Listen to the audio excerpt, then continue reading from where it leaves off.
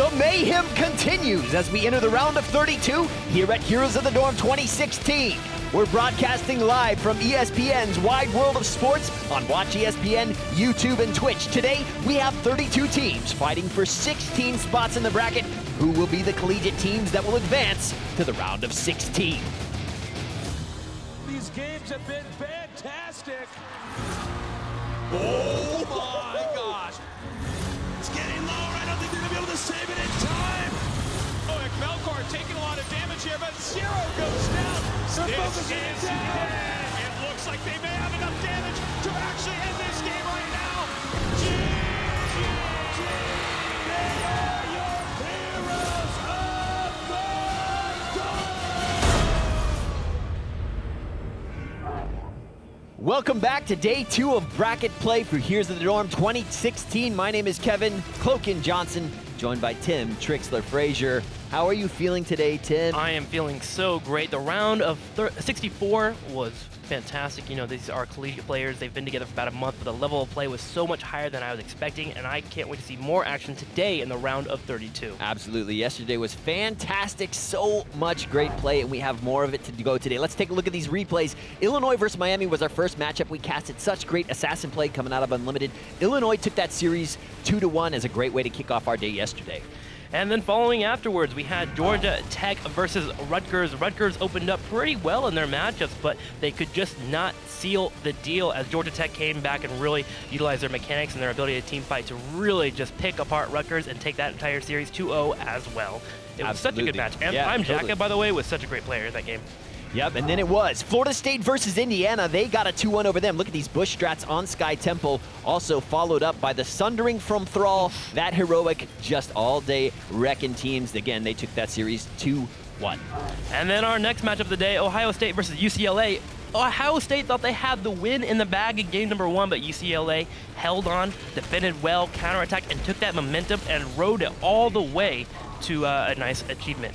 Yep, absolutely. Then Washington versus Temple on Dragonshire. Look at this mosh pit. 4 heroes, but I'm sorry. We're going to get you back with the most devastating Devouring Maw of the day. That was incredible. Washington goes on to take that whole series 2-0, and such good coaching coming out of Kawhi Rice, Panucci. These are players from last year who are supporting their team at Washington. And then our final game of the day, we saw East Carolina just absolutely dominate their matches, led by Oddish against VCU. VCU tried their best to hold it, but unfortunately was just not enough. East Carolina took that series 2-0 as well. Tim, Oddish.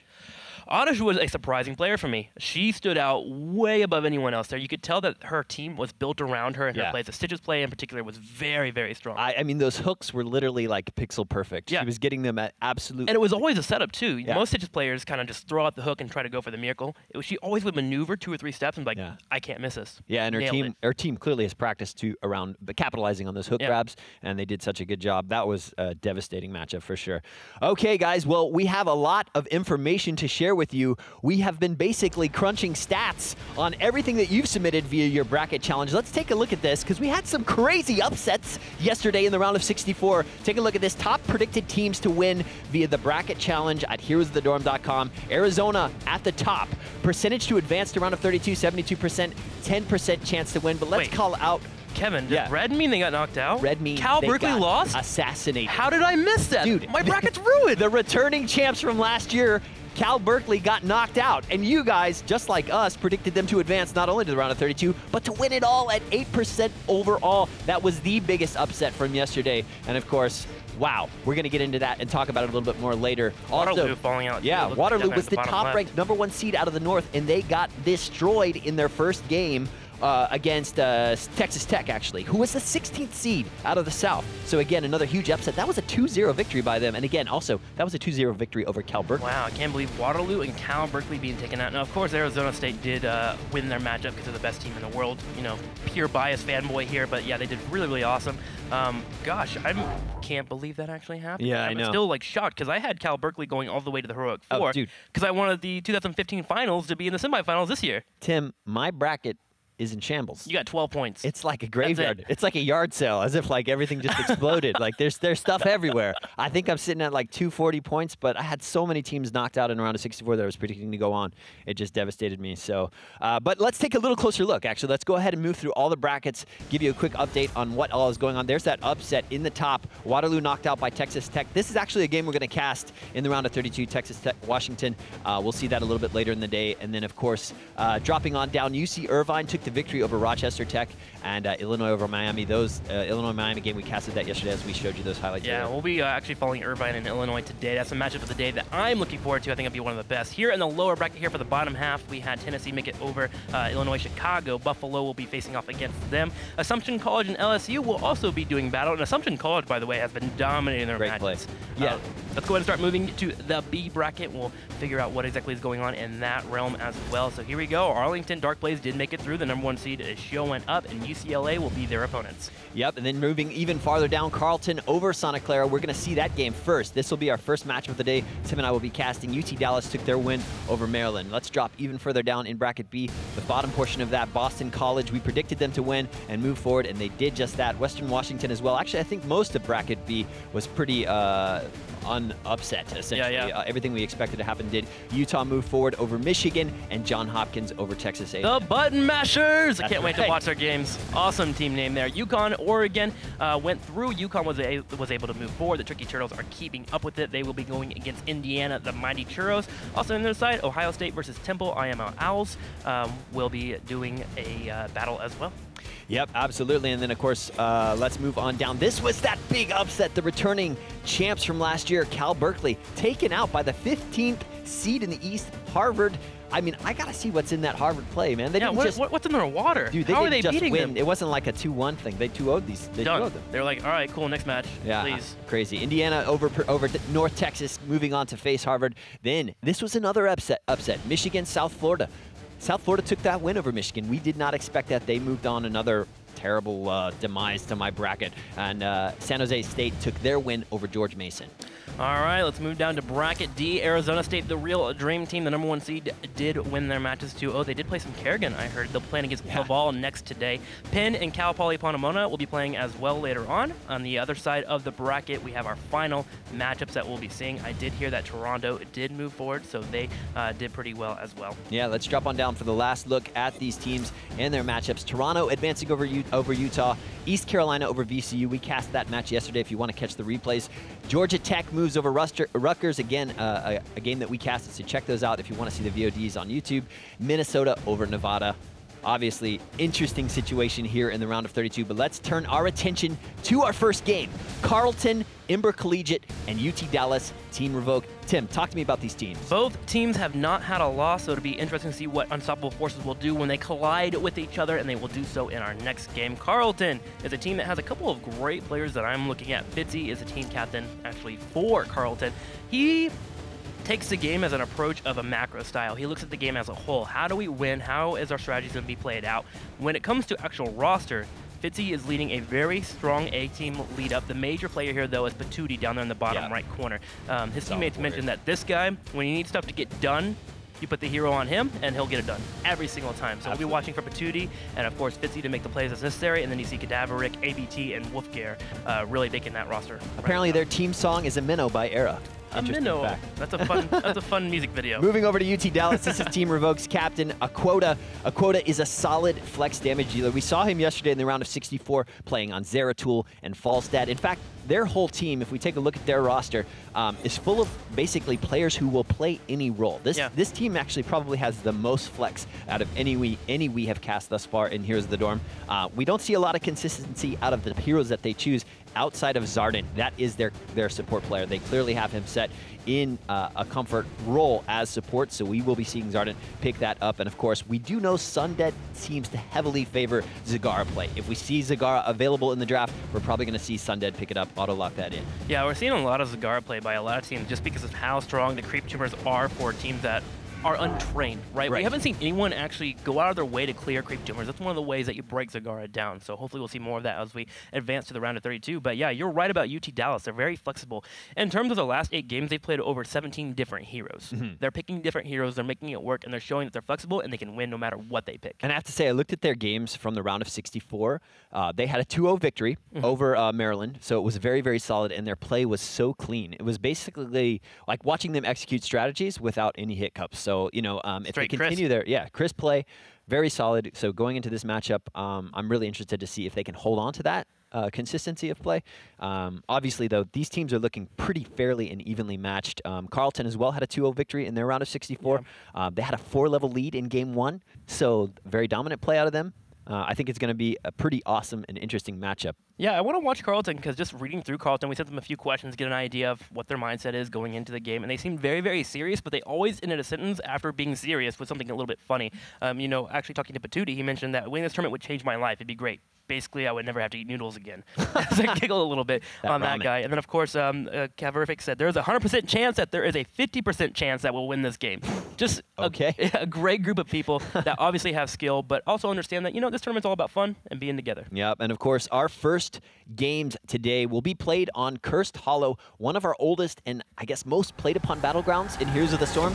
Teams love to play on this battleground because they've had a lot of opportunity to basically flex its possibilities. Strategy is pretty well designed around here. There's a lot of opportunities to employ different strategies on this map, but of course, mercenary camps available to these teams, but ultimately, it's really about the objective on this map and playing around it. That objective is built around tributes that will spawn around the map. Collect 3 of these tributes and you will curse the opposing team, which essentially means their minions will drop to 1 health, their towers will stop firing, and basically create a very huge window for the opposing team to take advantage of it. The question is, will they take advantage of it? Are they ready? Are they prepared to do that? We'll see. Because sometimes you can get these curses that take place, but teams don't capitalize very well. Yeah, there's different strategies that are available on this battleground. And Dallas is lucking out here as this is their favorite map, one that they win on often. They had 4 people, I believe, on their roster mentioned Cursed Hollow is our favorite, and then we had the 5th one say, yeah, I guess Infernal Shrines, just to throw in something a little bit different. So Dallas will definitely be enjoying playing on this battleground. And here is the heat map. You're going to see a lot of aggression happening in these areas because the tributes do spawn. So that's why you see huge blobs of death, because you do have to, of course, take out your opponents and grab those tributes. So of course, this heat map is basically a heat map of kills, deaths that have happened on this battleground in Heroes of the Dorm. So this is actually relevant to this tournament alone, basically. And then, of course, the strategy of grabbing the golems are in these top right and bottom left corner. You will see teams often decide when to grab those, usually after a team fight, or, of course, with Cursed Hollow being such a big battleground, you occasionally will see some sneaky bosses. Sneaky bosses are always a possibility. Absolutely. All right. Well, I mean, I think this is going to be an interesting matchup. I think we should ask Jose. Jose, who do you think is going to take this one?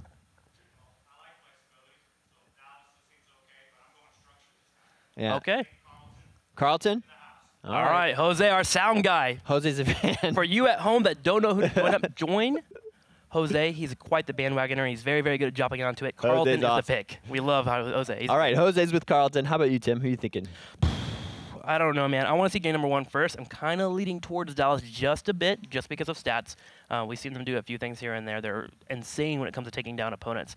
But I'm going to reserve judgment until game 2, and then I'll let you know who I'm picking. Now, we haven't seen a lot of like crazy hero picks out of these teams thus far. Yeah. Do you think they could have some pocket strategies, or do you think they're going to play pretty consistent? Yeah, it's such an interesting thing. With Dallas being so flexible, we do know that he wants Zagara, right? Yeah, Sundead will pick Zagara no matter what. He loves the creep tumor. So that means Carleton, if they've been paying attention and researching their team, you know, they've only had 12 hours, I believe, before their matches to actually do a lot of research. But if they can isolate that Zagara is picked often and ban that out, it could be a huge advantage for them. Well, let's jump into the draft and take a look. Let's see exactly how they plan to execute strategy here on Game 1, Cursed Hollow, round of 32. And immediately we see that Zool ban coming out from Carleton, one of our newest heroes. He has such a presence in the lane. He basically can control a whole lane by himself and have a lot of priority there. Li Ming being the first ban out from UT Dallas. They do not want to play against the Wizard. Yeah, both these heroes excel in certain roles that are roles that you don't want to deal with if you don't understand how to deal with them right away. So a Zool and a Li Ming ban is fine. Falstad we picked here for Carleton, picking up that global presence. And of course, Mighty Gus, we've seen it time and time again.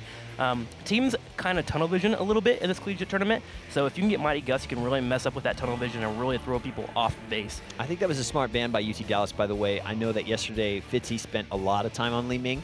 So we know he is very comfortable on that hero, and I think that's pretty smart. Maybe this is UT Dallas showing their signs that they did that research you talked about. They watched their replays, and they know if we can take Leeming away, we're going to set Fitzy a little bit back on a hero that he's not as comfortable with. Zagara, of course, that pickup we knew was going to happen from UT Dallas. We knew that if Sundead could auto-lock that hero, he would. There we see it. First pick, ultimate priority by them. And this is where we start to figure out what UT Dallas is going to do. I want to see the first 3 picks before we find out what their strategy is going to be. Zagara is one of those heroes that kind of can fit in a lot of team comps pretty easily, even poke comps, so you can drop a Hydralisk to stay away, stay near her healer, and of course work in auto attacks based on how her creep is. So Jaina will now be picked up. Dallas starting to lean a little bit more towards damage, it looks like.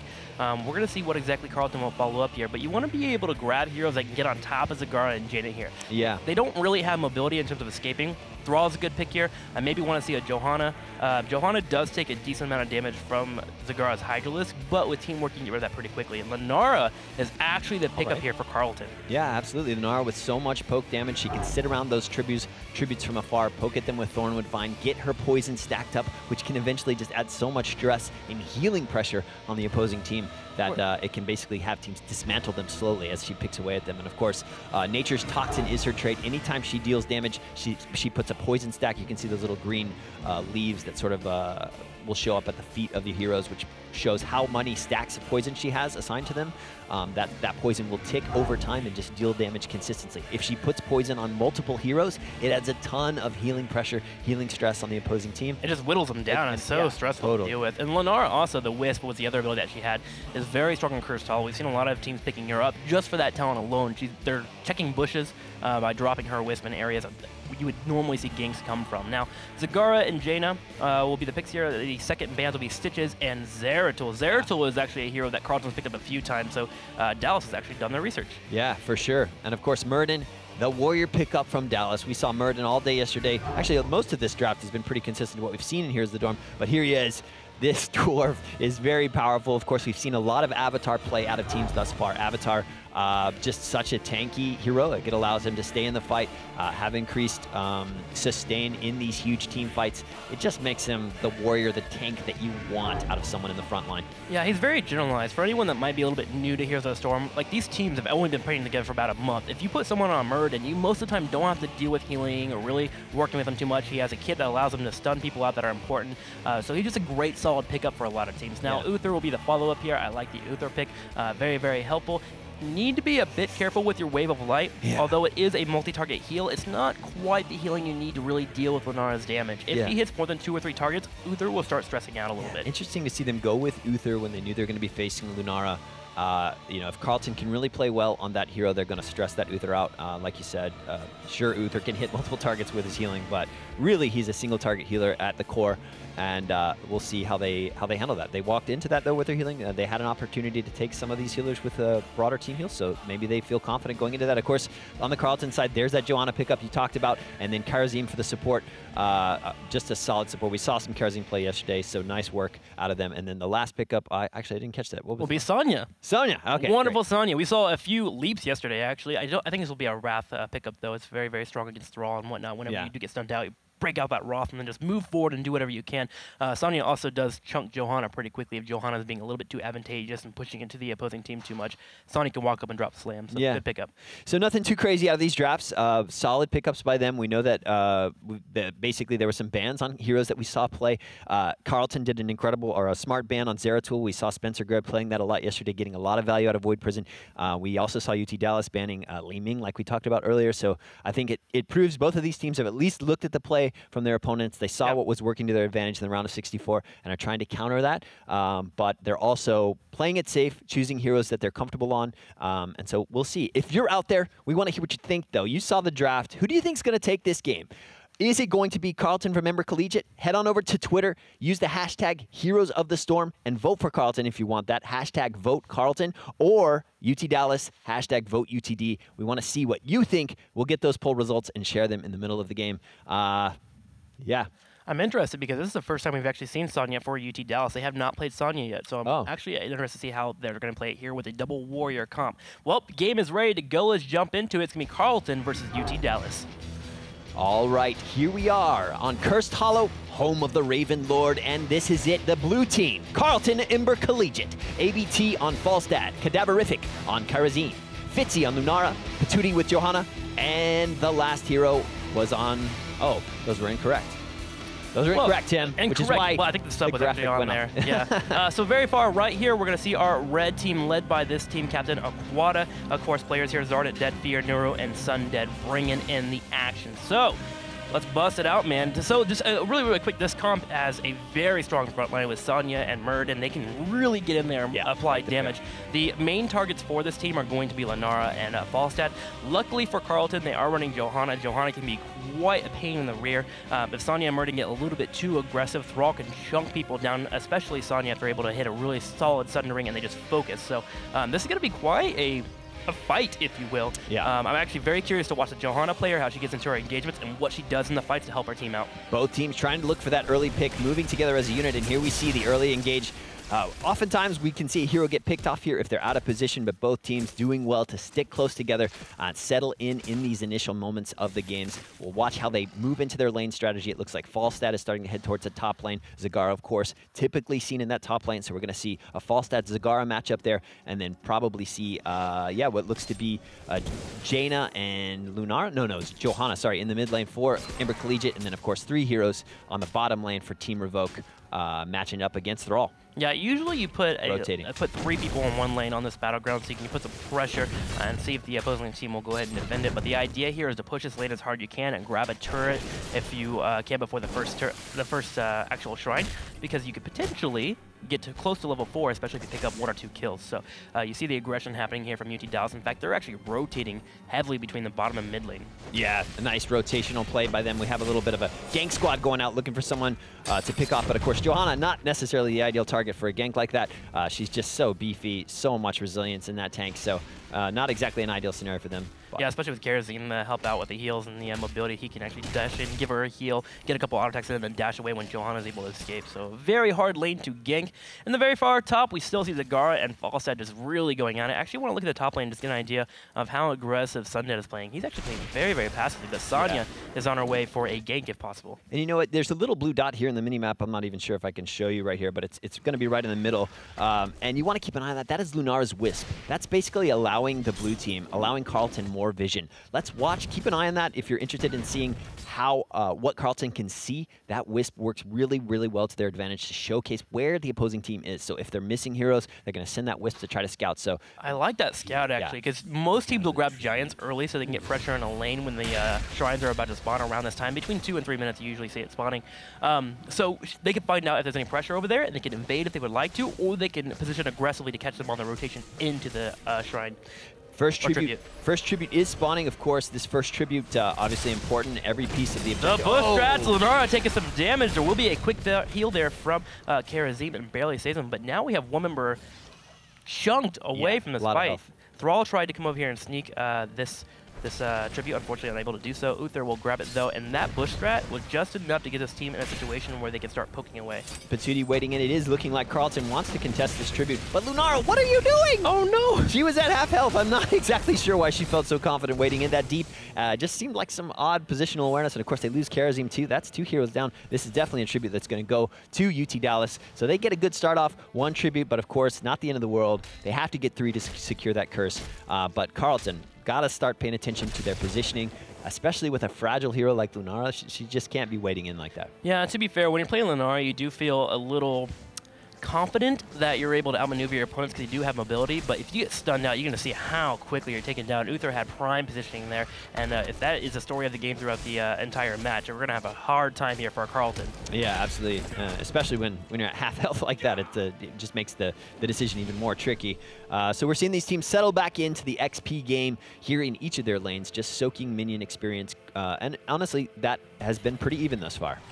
Yep, moving towards level 7 here. The team's, again, even experience, as Kevin did mention, but we do have the slight lead towards UT Dallas, so they were able to grab that tribute. Remember, you want to get a total of 3 here so you can grab the curse, which will allow for you to push pretty heavily, as all minions will go down to 1 HP, and turrets will also not have any ammo. Second tribute spawning here in the lower left as both teams looking to rotate a little bit. Of course, that Falstad in the top, he can fly in at any moment, so no worries that he's taking his time up there in the top lane. He still can be here at a moment's notice, but both teams looking to contest this tribute somewhat. out, feeling each other out. How much do they want to push this? Wolfgar going in for the channel. They're just sort of poking. Let's see. There's that false step with the fly. And the engagement on the Quota. Quota whirlwinds out the back. But playing it safe still, too. 2 stacks of poison up on Dead Fear there from Lunara. And, you know, no one really wants to fully commit. Just sort of dancing around this tribute right now. Yeah, in terms of poke, Thrall's the only real poke here with besides from Falsehead's Q. Lunara turns on around level 10 when she gets that Thornwind Vine, so you only see 2 people trying to poke here, and with the heals from Uther, it's just enough right now for Zardan to really help out these fights. So you're going to see UT Dallas try to pressure in. Here comes Patootie, though, with a nice condemn. Oh, so much damage. It's just focused immediately there. Sonya still moving forward here. Aquata just believing in his teammates. Moving forward, Cadaver low on HP. Dead does land the Stormbolt. But with Neuro a little bit low here and Aquata low on HP, you're going to see them peel back. Patootie coming in and getting 2 kills. Saying, you can't treat my team that way. Getting the kills, but still looks like UT Dallas is going to have positional opportunity here on this tribute, but Fitzy flirting with the idea. I think they should let this one go, though. Just regroup. Just walk away, Fritzy, please. don't do it, no, man. Fitzy, careful. Thank you. Okay. Appreciate that. Yeah, again, Carleton is not going to have the actual fighting abilities until they hit level 10. Right now, with Double Warrior available for Dallas, they have Murd and Sonya that can really force fights, and they have Jaina and Zagura that can apply the damage. Jaina more so. With their Q build, she's going here for the maximum poke, and then if she gets into a situation where a full stun goes off by Uther or Murden, she just drops her Blizzard and Cone Cold, and they can burst people. Yeah, let's talk about that Jaina-Sonya combo. I mean, obviously they work so well together. Jaina can gum up team fights, slow them down, put a ton of burst damage down, and then of course Sonya with her mobility and constant damage with Whirlwind, they are just like a match made in heaven. Yeah, with the fall through procs too as well, as long as she's working on auto attack, Sonya can just help out so much. So yeah, we'll keep an eye on that. Carleton does get a slight leading experience here as they do have Falsehead maneuvering around a lot, really grabbing that experience for the team. Once they get to 10 here, we should see them try to contest this 3rd tribute. But there is a chance that tribute could spawn before 10 does hit. Absolutely. Carleton rotating to pick up their Merc camps in the top left, and we're still seeing both teams focusing on experience gain in all of these lanes, doing a good job of that, paying well attention, and here it is. The opportunity for UT Dallas to get a curse, and I know Carleton's going to want to put the pressure on at this tribute, going to want to probably commit and make sure that that does not happen. This is actually well done by Carleton. They got middle lane and top lane pushing, so they're going to have the pressure happening here, so that allows them to start moving towards the tribute a little bit faster than their opponent. Sonya in the bottom right corner was trying to grab these giants, so she's going to be a little bit late to the party, but with Dead Fear buying time here, they're going to be just fine. 10-10 for both teams. 10-10 happened within seconds. This is neck and Carleton needs a fight. They don't want to give up a curse here. They can't. This is an opportunity. This is going to be a team fight. They need to commit. They're just kind of setting up positioning right now. Nice stun there on Murden, but of course, such a tanky hero. He is not worried at all about that poke. Let's see how they decide to set up here and position Dreadfear with the poke, making sure that that does not get picked up by Patootie. The setups are just happening right now. How are they going to commit?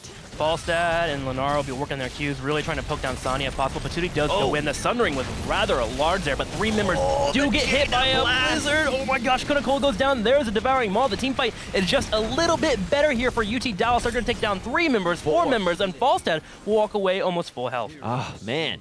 That was intense. The Jaina damage is so real. We've been seeing this a lot in these tournaments, is teams will lock down somebody, and they get a great engage, and they just go full ham, and they tunnel vision way too hard. 3 people immediately group up here for that Blizzard, the Blizzard here from Jaina. Even though she missed the Ring of Frost. Right, she missed the Ring of Frost. She missed the Ring of Frost, but the Maul did hit. But the Blizzard did just enough damage. Yeah, where they just work in the auto attack. Sonya walks into the slam and LOLs as they actually get a few more kills, and now a boss is going to be given to UT Dallas, a curse as well, and they are going to go ahead and steamroll here and grab more experience. Yeah, such a momentum switch here to UT Dallas.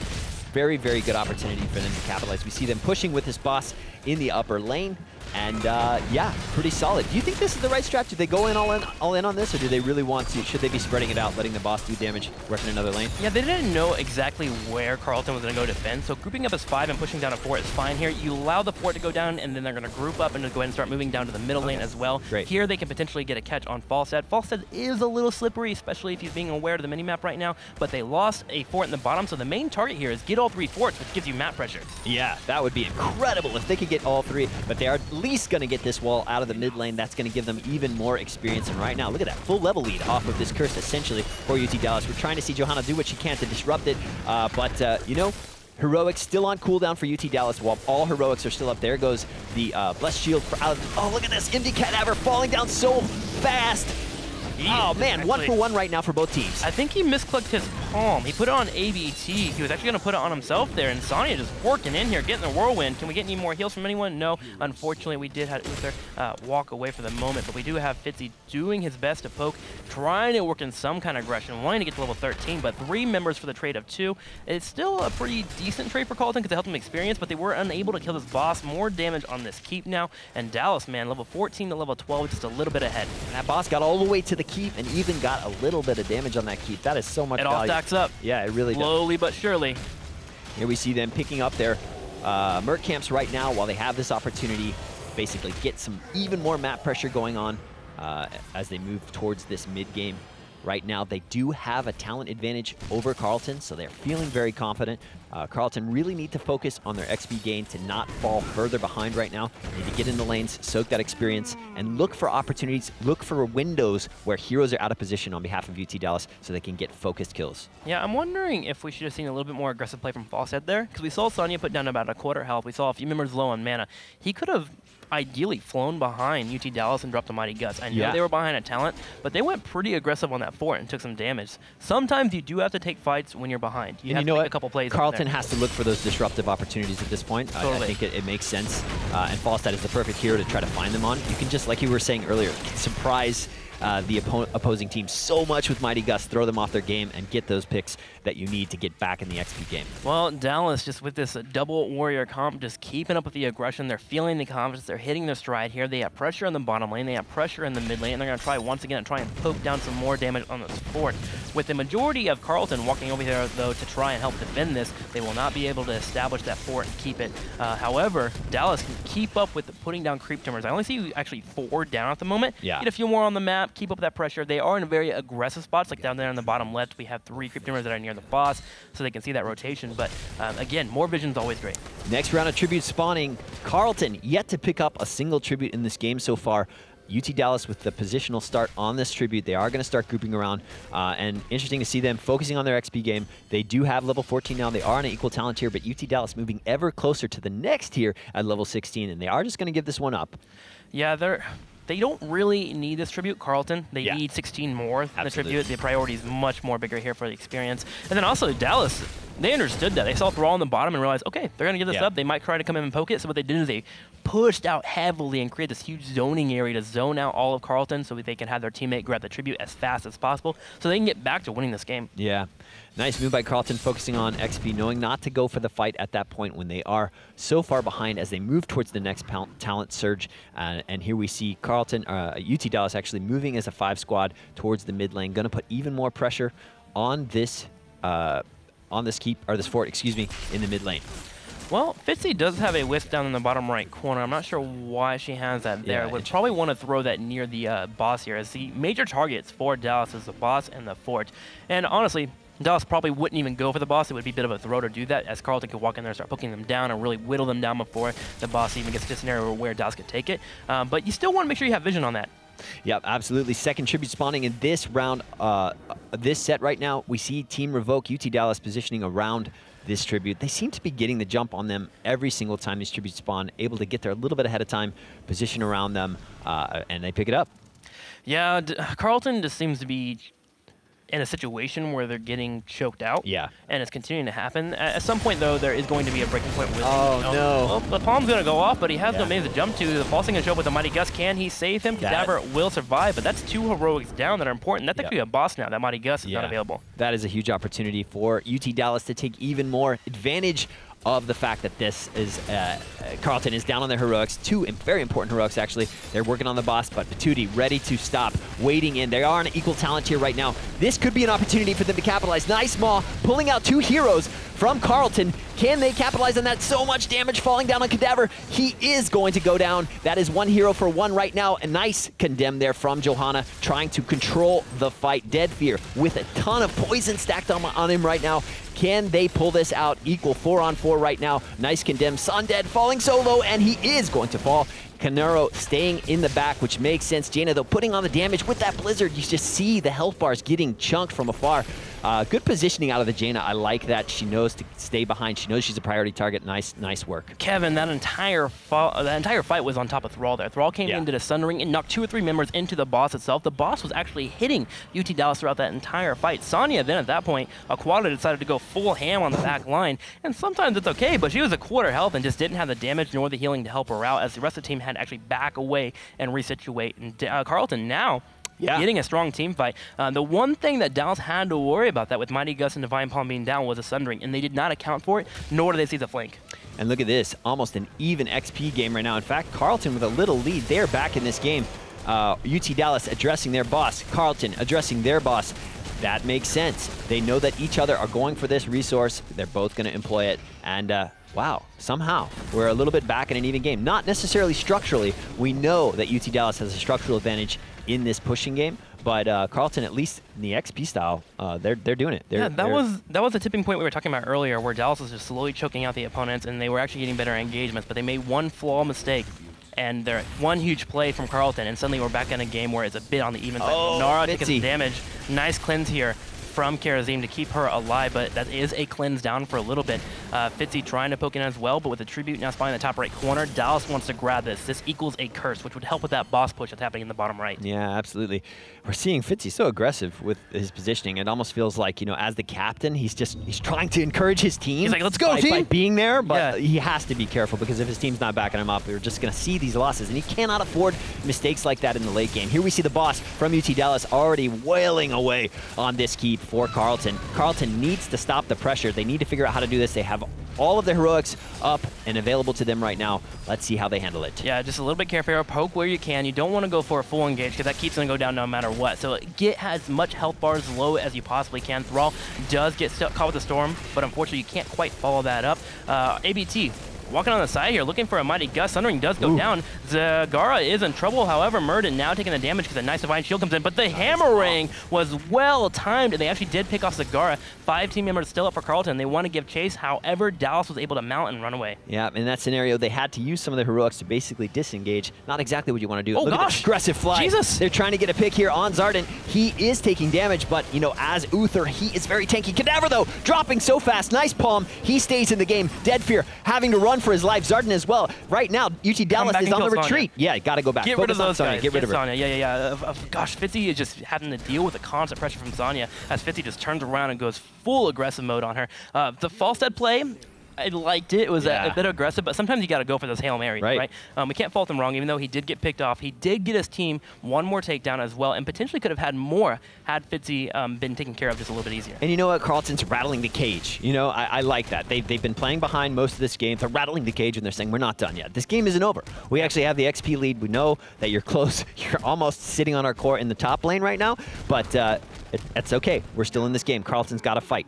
Carleton moving towards level 20 here. They would love to grab that extra experience here. Falstad can fly into a fight at any point as well, as he's just now spawning, so we should see the entire team kind of group up a little bit. We have Thrall on the very top grabbing that experience. Middle lane experience should get them a little bit closer to that ever chasing goal of getting to level 20, and as soon as they get 20, they should find Dallas and try to fight them, at least start poking them. They don't want to do a full engage, because again, their comp isn't quite made for that, but if you can get into a situation where you poke someone down to about half health and have a good Thrall Sundering into a Johanna engage, focus. Carleton could totally win a fight quickly here. Yeah, they need to take advantage of this level 20 power surge, make the most of it. This is their window to really, really deal some damage on Dallas. How are they going to do it? Are they going to do it? Will they capitalize? There's 2 ways they can do it. They can A, find Dallas and just go for them, or B, put pressure on them somewhere. And they're actually going to go in the bottom lane here and take option B and start putting pressure on that keep and try and get to a scenario where the opposing team will want to engage. But Dallas does come around, sets up a defense, and you see Carleton say, you know, I guess we can't get in there. Let's just go ahead and go to the middle lane and grab a fort.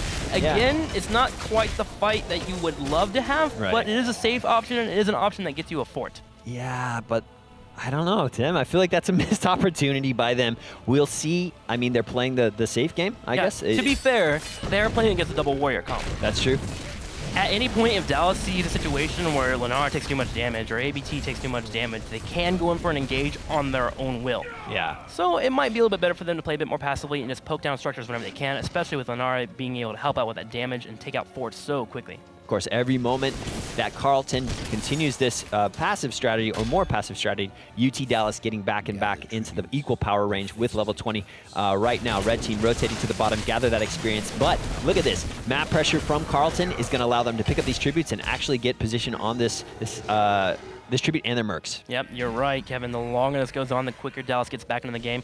They're soaking the bottom right experience here. And, you know, they don't have to fight for this tribute. They've done such a good job of already owning the battleground and owning the map and really keeping the tributes on their side that they're able to give up this one and get to 20 and then fight for the big important one, which was the next tribute, as Carleton will get it and, of course, get a curse if they're able to grab it. Yeah, and how interesting that now this patient game out of Carleton has allowed them this window that will happen soon. It is coming. The next tribute spawn will give them the power surge. If they can capture it, that will basically allow them to end the game, potentially. Oh man, I get the passive play, I get the hesitance to run in and start a fight, but you know, you're in a tournament where you cannot be afraid to lose. Yep. If you're afraid to lose, you're probably going to lose, because that means you don't go for the wins. And sometimes you got to go for the scenarios where you just put pressure on your opponents. I'm not saying go straight All up in, full fight and go in for an aggression, but find some way to check get damage on your opponent. Put some Test it out a little bit. Yeah. Here's a fight finally happening. Dallas though level 20, and we do have an immediate gauge on Thrall. We do see 2 members low here. The ABT is trying to take out Jaina in the back right. Nice poem on Wolfgar. He got his life back into this match. Deadfear, though, Avatar is up. 2 heroes pulled out by that Devouring Maw. And right now, Deadfear is just wailing away on Thrall. Nice sundering, but, oh man, it was not the best range there, but they are going to see Johanna here, obviously with her incredible shields. She does get taken out, but was just sustained. Look at that. Absolute massacre here on Carleton. That is not what they wanted to have happen. Here's the problem with Dallas being able to get to level 20. Hardened Shield was available for Sonya, which allowed for her to go full aggressive mode. We saw ABT go on Jaina and Zagara and get them at a point where they had to back away. They had to use their bolts just to get out of the fight. And Sonya got focused. But the problem is, Sonya had Hardened Shield because she was able to sit with her team and soak up and get level 20, and this is going to be an easy victory here for UT Dallas. As they won that team fight, they will push towards the core, right-click it, apply all damage, and get a first 1-0 of the day. Wow. Just like that, Tim. Just those like little windows of opportunity. Those little windows of opportunity. You give them up, you lose. Carleton needs to realize that there is opportunity cost with this game, and they fought back. They did a couple of great plays because they were behind in the early game. Mid-game, they had that fight near the boss that really helped them out, but in the late game, I feel like they just didn't have the killer instinct. Absolutely. And you're going to need that if you want to go to the Super 16. There are multiple currencies in this game, right? There's the XP game, there's the fortification, tower game, but there's also this, like, who has the momentum and who has the other team on the back foot. Sure. You cannot undervalue that. The presence game is very important. XP, all of these number things are really, really cool. But like, if you have the other team rattled and they're on the back foot and they're trying to regroup, like that can't be undervalued. You need to continue to steam that when you have those numbers advantages and push it even further, because that could have been the window Carleton needed to take that win. Yeah, take your wins and move further with them if you can. So, good play by Dallas, of course. It felt like throughout the entire early game they were just going in for the game, so they brought the hand when it was needed. Here is a fight towards the end here, and you see just after all the currents happening and Jaina and Zagara getting away from that fall, so they were able to finish up the fight, and then eventually they walked their way to the core and just killed it off. Still, members of Carleton were not spawning at that point. That's pretty decisive. Full team wipe. Absolutely. That was a nice work by Dallas, taking the moment, seizing it, like you said, getting the most out of Hardened Shield and Divine Shield as well. Yeah. Just decided to full tank team fight, face it.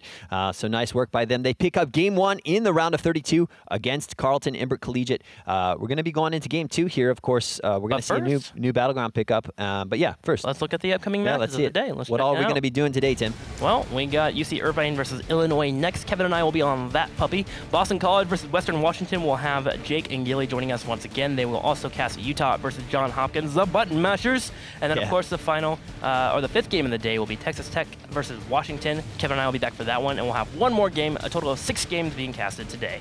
Absolutely excited to see that Texas Tech team. Let's see what it was that they had that took that win over Waterloo. And, of course, our grand final event, actually not grand final event, let's see what we have to do to get to that grand final event. So next weekend, Super 16 and Epic 8 streaming just like we're streaming this weekend, 9 a.m. and 2 p.m. respectively on those days. Watch ESPN, YouTube, and Twitch, and then the live event. Seattle, Washington, Heroic 4, April 9th.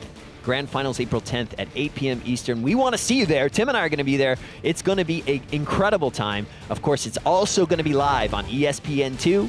It's going to be a night that nights, actually. You're not going to want to waste both days on ESPN2. A suitable finale for Heroes of the Dorm will be coming soon to you, but of course, let's make sure we get through all the rounds before we do so. More round of 32 matches coming at you. Thank you so much. We'll go ahead and get ready for game number 2. See you soon.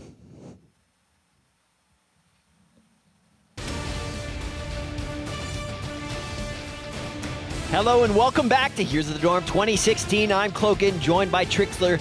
We sit at the very beginning of our day of broadcast today. We just finished game 1, Carleton versus UT Dallas. We saw UT Dallas with the early lead in that game on Cursed Hollow. Carleton brought it back. They had a window of opportunity to go for the throat. They didn't pull it off. UT Dallas got an incredible, strong team fight, defensive team fight, actually aggressive, but with defensive abilities, team fight there at the top lane, and took the win over Carleton. Yeah, and also, just when it comes to UT Dallas, they're currently one of the leaders in the kill-death ratio for the entire tournament. If we actually want to check this out, we have so many teams right now that are absolutely dominating so well. Now, of course, Cal Berkeley and Waterloo have been knocked out. They did have an average kill that was relatively high here, but UT Dallas there is a number 6 on this entire leaderboard in terms of just taking people out. And you can really notice that when we were watching in game number 1.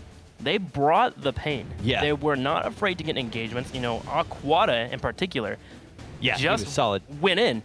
He walked in and hit slam. But, I mean, what's gotten into Kairos, man? Kairos is taking people out. Assumption College. And he's, dude. Yeah, that means he has not died once this tournament, it looks like. Yeah. Assumption College, it just really impressing people with numbers. I know they have a lot of really strong individual players there, but they're dominating their matches, and we'll be looking to them later on today, I believe. But Assumption College is the team to look out for. If you pick them to get your bracket up, you got to be happy, as they're making a deep run most likely. Yeah, stone cold killers there. Nice work. So UT Dallas, obviously, with very strong team fighting, team play, and you know we're gonna have to see, can Carleton get back onto solid footings here in game 2? They are gonna have the opportunity to dictate where this battle happens. Yeah. So.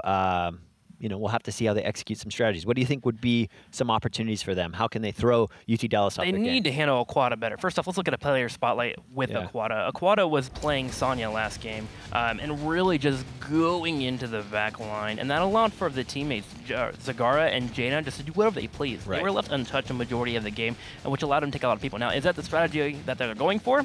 Probably. You know, one of the things that Carleton can do this game is deal with Aquata a little bit better. If he plays a melee assassin like we saw last time, or more aggressive heroes, just section them off. Yeah. Peel back, deal with Sonya, put all of your abilities into that hero, and then suddenly you're in a 5v4, and then engage with a concave. It's actually relatively easy if you work together as a team. Yeah, you know, and it's interesting, those Devouring Maws from Sundead, they weren't like the most jaw-dropping Devouring Maws where it was like, oh my gosh, this whole team is Yeah, it seemed like the strategy was... But they were enough. Yeah, they were enough. The strategy seemed to be, hey, I'm dropping Ring of Frost. There's a big middle that actually doesn't affect the rest of the team. You drop your Maw, and we'll see who we hit. Yeah, exactly. And it seemed to work, right? We're going to catch someone in there.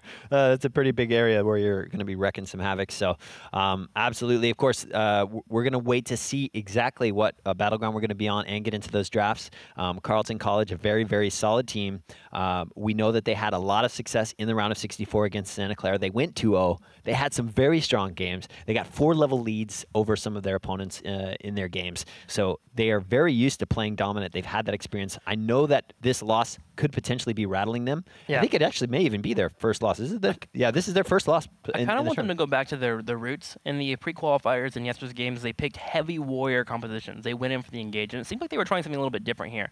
They went for more of a ranged poke, assassin type of play.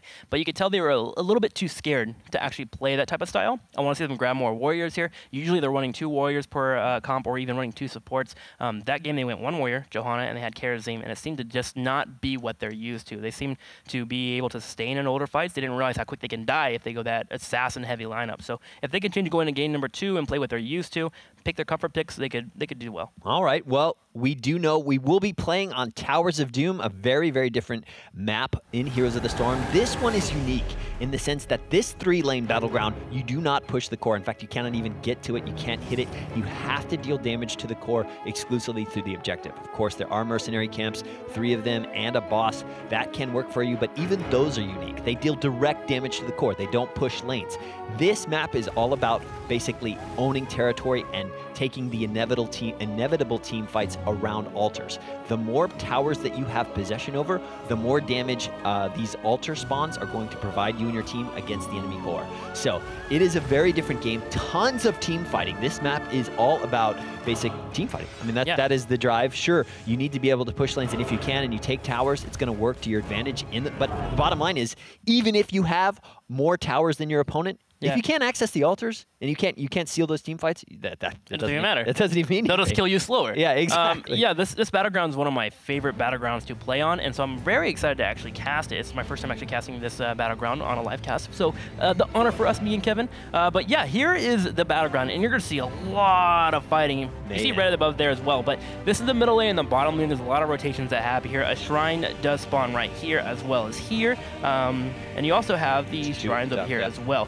So that's why you see aggression there. But in the middle, there's a lot of rotations, especially in the early game, trying to pick people off because they have mercenary camps that are here and here. I'm going to do it a different color. Let's do this. Yeah, man. Wait, that doesn't work. It doesn't work. Let's go with the blue. There we go. Yes! That's where the mercenary camps are. And they are very, very powerful in this battleground. They destroy structures, which is what you're trying to obtain in this entire battleground. So yeah, you'll see a lot of fighting in that area. You'll see those mercenary camps being contested, so you'll see rotations often between the middle and the bottom lane. The top lane, kind of throw someone up there and say good luck, get ganked, but other than that, it's a fun map. Of course, those mercenary camps are a bit unique as well. You know, they don't deal a ton of value or damage in lane. They're actually really designed to siege against enemy fortifications. So if you can escort them close to the point where they trigger against the fortifications, they will deal a ton of damage, actually area of effect damage even. And then if you can escort them all the way to the core, all the way to that death zone right in front of it, direct damage to the core. So much value out of these mercs if you can make the most of it, if you can defend them, get them where they need to go. That kind of thing, basically. Yeah, and when it comes to compositions, I'm looking for picks here that are great and engaging. You want to get into those areas where the temples are spawning, and you want to own that area. Yeah. You want to be a scary force. Heroes like Thrall are wonderful on this battleground. Heroes that can find an opponent walking through a choke and pick him apart. I've seen a few KT picks here and there. Even though he's been nerfed a few times, for this battleground, he can work out. And, you know, I have my love of this battleground that no one else in the world will play, but Sylvanas with Possession. She can put the lane like crazy. You talk about it all I know I'm crazy, but I love it. I know we probably won't see it, but let's go ahead and hop into it. Zul and Li Ming will be the bans. It is Zul. Identical bans from last game. The Zul on this map is crazy. Yeah. He pushes in so well. One of the major things that you want to do on this battleground is you want to control lanes, so you want wave clear as well as engages. And Zul has both of those because he has the Bone Prison and he has the ability to, of course, clear waves like crazy and get pushing going on, which can help you grab up more fortifications. And Li Ming, when it comes to fights, her Arcane Orb destroys in so many spots in this area, so you just kind of want to stay away from that. Yeah, UT Dallas just definitely doesn't want to play against Carleton's Li Ming. And look at that.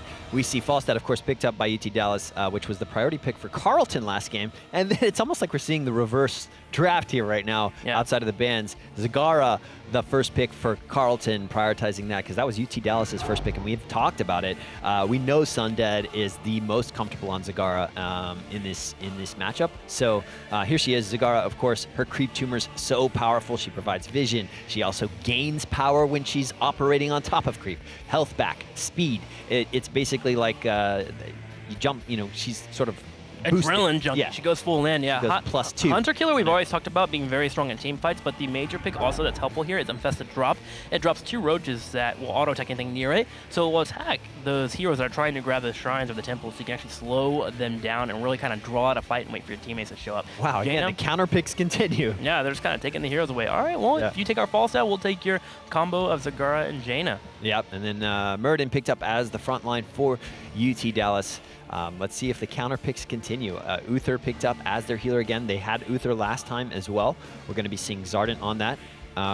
Yeah, did a decent job with Uther last time. Yeah, it's interesting that Rhaegar is kind of being left out of these drafts for both teams. Yeah. Usually he's kind of one of the higher priorities. I know he did receive a bit of a nerf last week, but he's still a hero that really provides a lot of healing with the chain healing. And of course, the Ancestor healing is a situation that can bail you out. But it looks like these teams are prioritizing Uther just a tad bit more just because of that Divine Shield and being able to get a couple of little burst heals here and there. Yeah, it worked for Dallas in those latter fights in the last game, getting that D shield up, and then of course the Sonya shield as well. It worked to have basically say, we're going to protect our heroes, get in there and get some early kills. It might just be a hero that the support player is a little bit more comfortable on compared to Rhaegar. All right, well, Lunara being picked up once again for Carleton. It seems they are really in the mood for Lunara as they got it in game number 1. Now we'll now be having her in game number 2. They have a lot of damage on this team, and they'll be falling up into Stitches, it looks like. Interesting, yeah. We saw UT Dallas ban out Stitches in the first game. They didn't get the Stitches ban in the second game, but UT Carleton going to take advantage of that and grab Stitches. Maybe they're used to playing that. I'm taking a look at their hero roster from the previous games. I don't see a ton of Stitches play out of them, but I think for Carleton this is new, but maybe UT Dallas knows something more because they did ban it out the previous game. You know, we will see. Zeratul being picked up by UT Dallas. Of course, Zeratul, just this constant sense of stress and pressure in the hands of the right assassin. We know Aquota had a lot of success on that hero in the round of 64. Really strong Void Prison plays coming out of him that allowed for those 2-0, that 2-0 victory for them in the first round. And then Greymane, just that incredible damage dealer. We've seen him wrecking teams all throughout Here's the Dorm, and we see him here getting picked up. Wow, like that's some solid damage there for UT Dallas. Yeah, they're going for the kills. They want to win these team fights around these shrines that are spawning as quick as possible. Karazim being the last pick here, so it looks like Carleton just is all about Karazim. Seems to be the main healer for them. But yeah, Zeratul I'm excited to see. We haven't seen too much Zeratul this tournament. He is a very high mechanical, skilled hero that you really need to make sure that the player is on point with playing him. But Lunara can go down pretty quickly to Zeratul. Jaina is a juicy target. They have 3 juicy targets that Zeratul can really disrupt. Zagara will probably be the major pickup. Yeah. Because if you put pressure on Zagara, usually you can get out panic mauls where they don't hit the most effective maul, but they just drop it because they're like, oh no, I'm dying. I need to do something right. And if you get that, that's a huge cooldown, 120 seconds that is suddenly off, and you can now win the next couple of team fights pretty easily. I would love to see that happen, see them playing smart that way. That would be great. But I think we're ready. We should not waste any more time, Tim. Let's jump into this game on Towers of Doom. This is game 2 for Carleton Intercollegiate, UT Dallas, Team Revoke. Before we do that, also, though, let's get your opinions out there. Head on over to Twitter. Use hashtag Heroes of the Dorm and your favorite team. Is it hashtag Vote Carleton or hashtag UTD? Hashtag Vote UTD, excuse me. Need to get the vote in there. That actually is important, or doesn't register with our tool. Don't miss it. Head on out there. Let us know what you think. Towers of Doom is game 2. Who's going to take the victory? Carleton's tournament life is on the line here. I'm looking at Dallas, man. I loved their aggression. I felt like they had a killer instinct that I like to see in a team. You're in a tournament, man. It's do or die here. It's kind of the nature of the beast. You cannot be passive and playful with your teammates. You need to be aggressive and kind of mean. Yeah, absolutely. Of course, we're seeing a quota on that Zeratul, Sundead on the Muradin, Zardin on Uther, Kinuro with the Greymane, and then the Falstad there. That was the other hero that I didn't mention, Deadfear, actually, on the Falstad. And in the bottom left, Carleton grouping up, looking for a potential hook here as they're floating around. Wisp will be going in, and Cadaver, Wolfgar, ABT, Fitzy, and Patootie bringing in. Here goes the hook. You usually want to come around here from the side here and try and grab someone in the bush. They actually did notice that the team did escape with the Wisp, so he didn't even waste the cooldown. But we do need someone to get in the middle lane now. They missed a couple of minutes of experience. You gotta be careful with that. You gotta manage that stuff. Especially on this map right now, like this early game on Towers of Doom is all about just get your experience, do your basics, stay in the game. Don't give any unnecessary advantage to your opponent. I would argue before level 10, the minions are more important than actually the shrines that you'll see spawn later on. Yeah, absolutely. And of course, you should always look for those picks. You always should have an eye out for, especially with a hero like Stitches. You need to be looking for picks early. As long as you got heroes in lane soaking experience, rotate around, find someone out of position, do your best to get some early kills, but focus on the basics. Up top lane, Zeratul going in for a takedown. Going to land the W here and get Fitzy a little bit low. I feel bad for Fitzy, dude. Yeah, he's been picked on so much this entire series. He just seems to be the main target. Now, to be fair, he's a little bit over-aggressive on that hero, but still, man, he's just getting isolated. But yeah, that makes sense, right? He's definitely the priority target for them. Aquota getting hooked, not necessarily the best hook target. Zeratul, he's such a slippery hero, so we should see Patootie trying to prioritize other heroes besides him, but might as well in this early game. If you can get a pick on him early, that would be great. And a 2 altar spawn in the top here, one in the top left and one in the top right. Teams will have 30 seconds to absorb as much experience before that happens. Usually you'll see teams try to get level 4. Occasionally they'll even leave the hero and lane and just poke where they can.